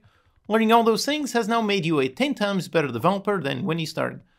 So I really hope you enjoyed learning all of that. Let me know in the comments what was the most important thing you'll learn throughout this course. I really hope this was very fun and very educational. If you enjoyed my teaching style, check out my other courses. I really think the turn-based strategy course would be excellent for you right now. It dives even deeper into some advanced topics, and since you've watched this entire course all the way, you now have all the knowledge needed to follow that course. It will help you really solidify all the knowledge you gained, especially everything related to writing good, high-quality, clean code. And since you use Unity, check out my Ultimate Unity Overview course. It covers lots of tools and features of the engine, so you can really use all the tools at your disposal to make any game you can think of. Alternatively, if you like visual scripting, I have a course on that, or learn how to make a really nice Builder Defender game. And definitely make sure to wishlist my upcoming Steam game, Total War Liberation. I will be posting devlogs, and in those you will see how the code that I use in my own Steam game is on the same level of quality as what you learned in this course. Okay, so that's it for me. This course was a ton of work, so I genuinely hope it helped you a ton on your game dev journey. Thank you so much for watching, and I'll see you next time.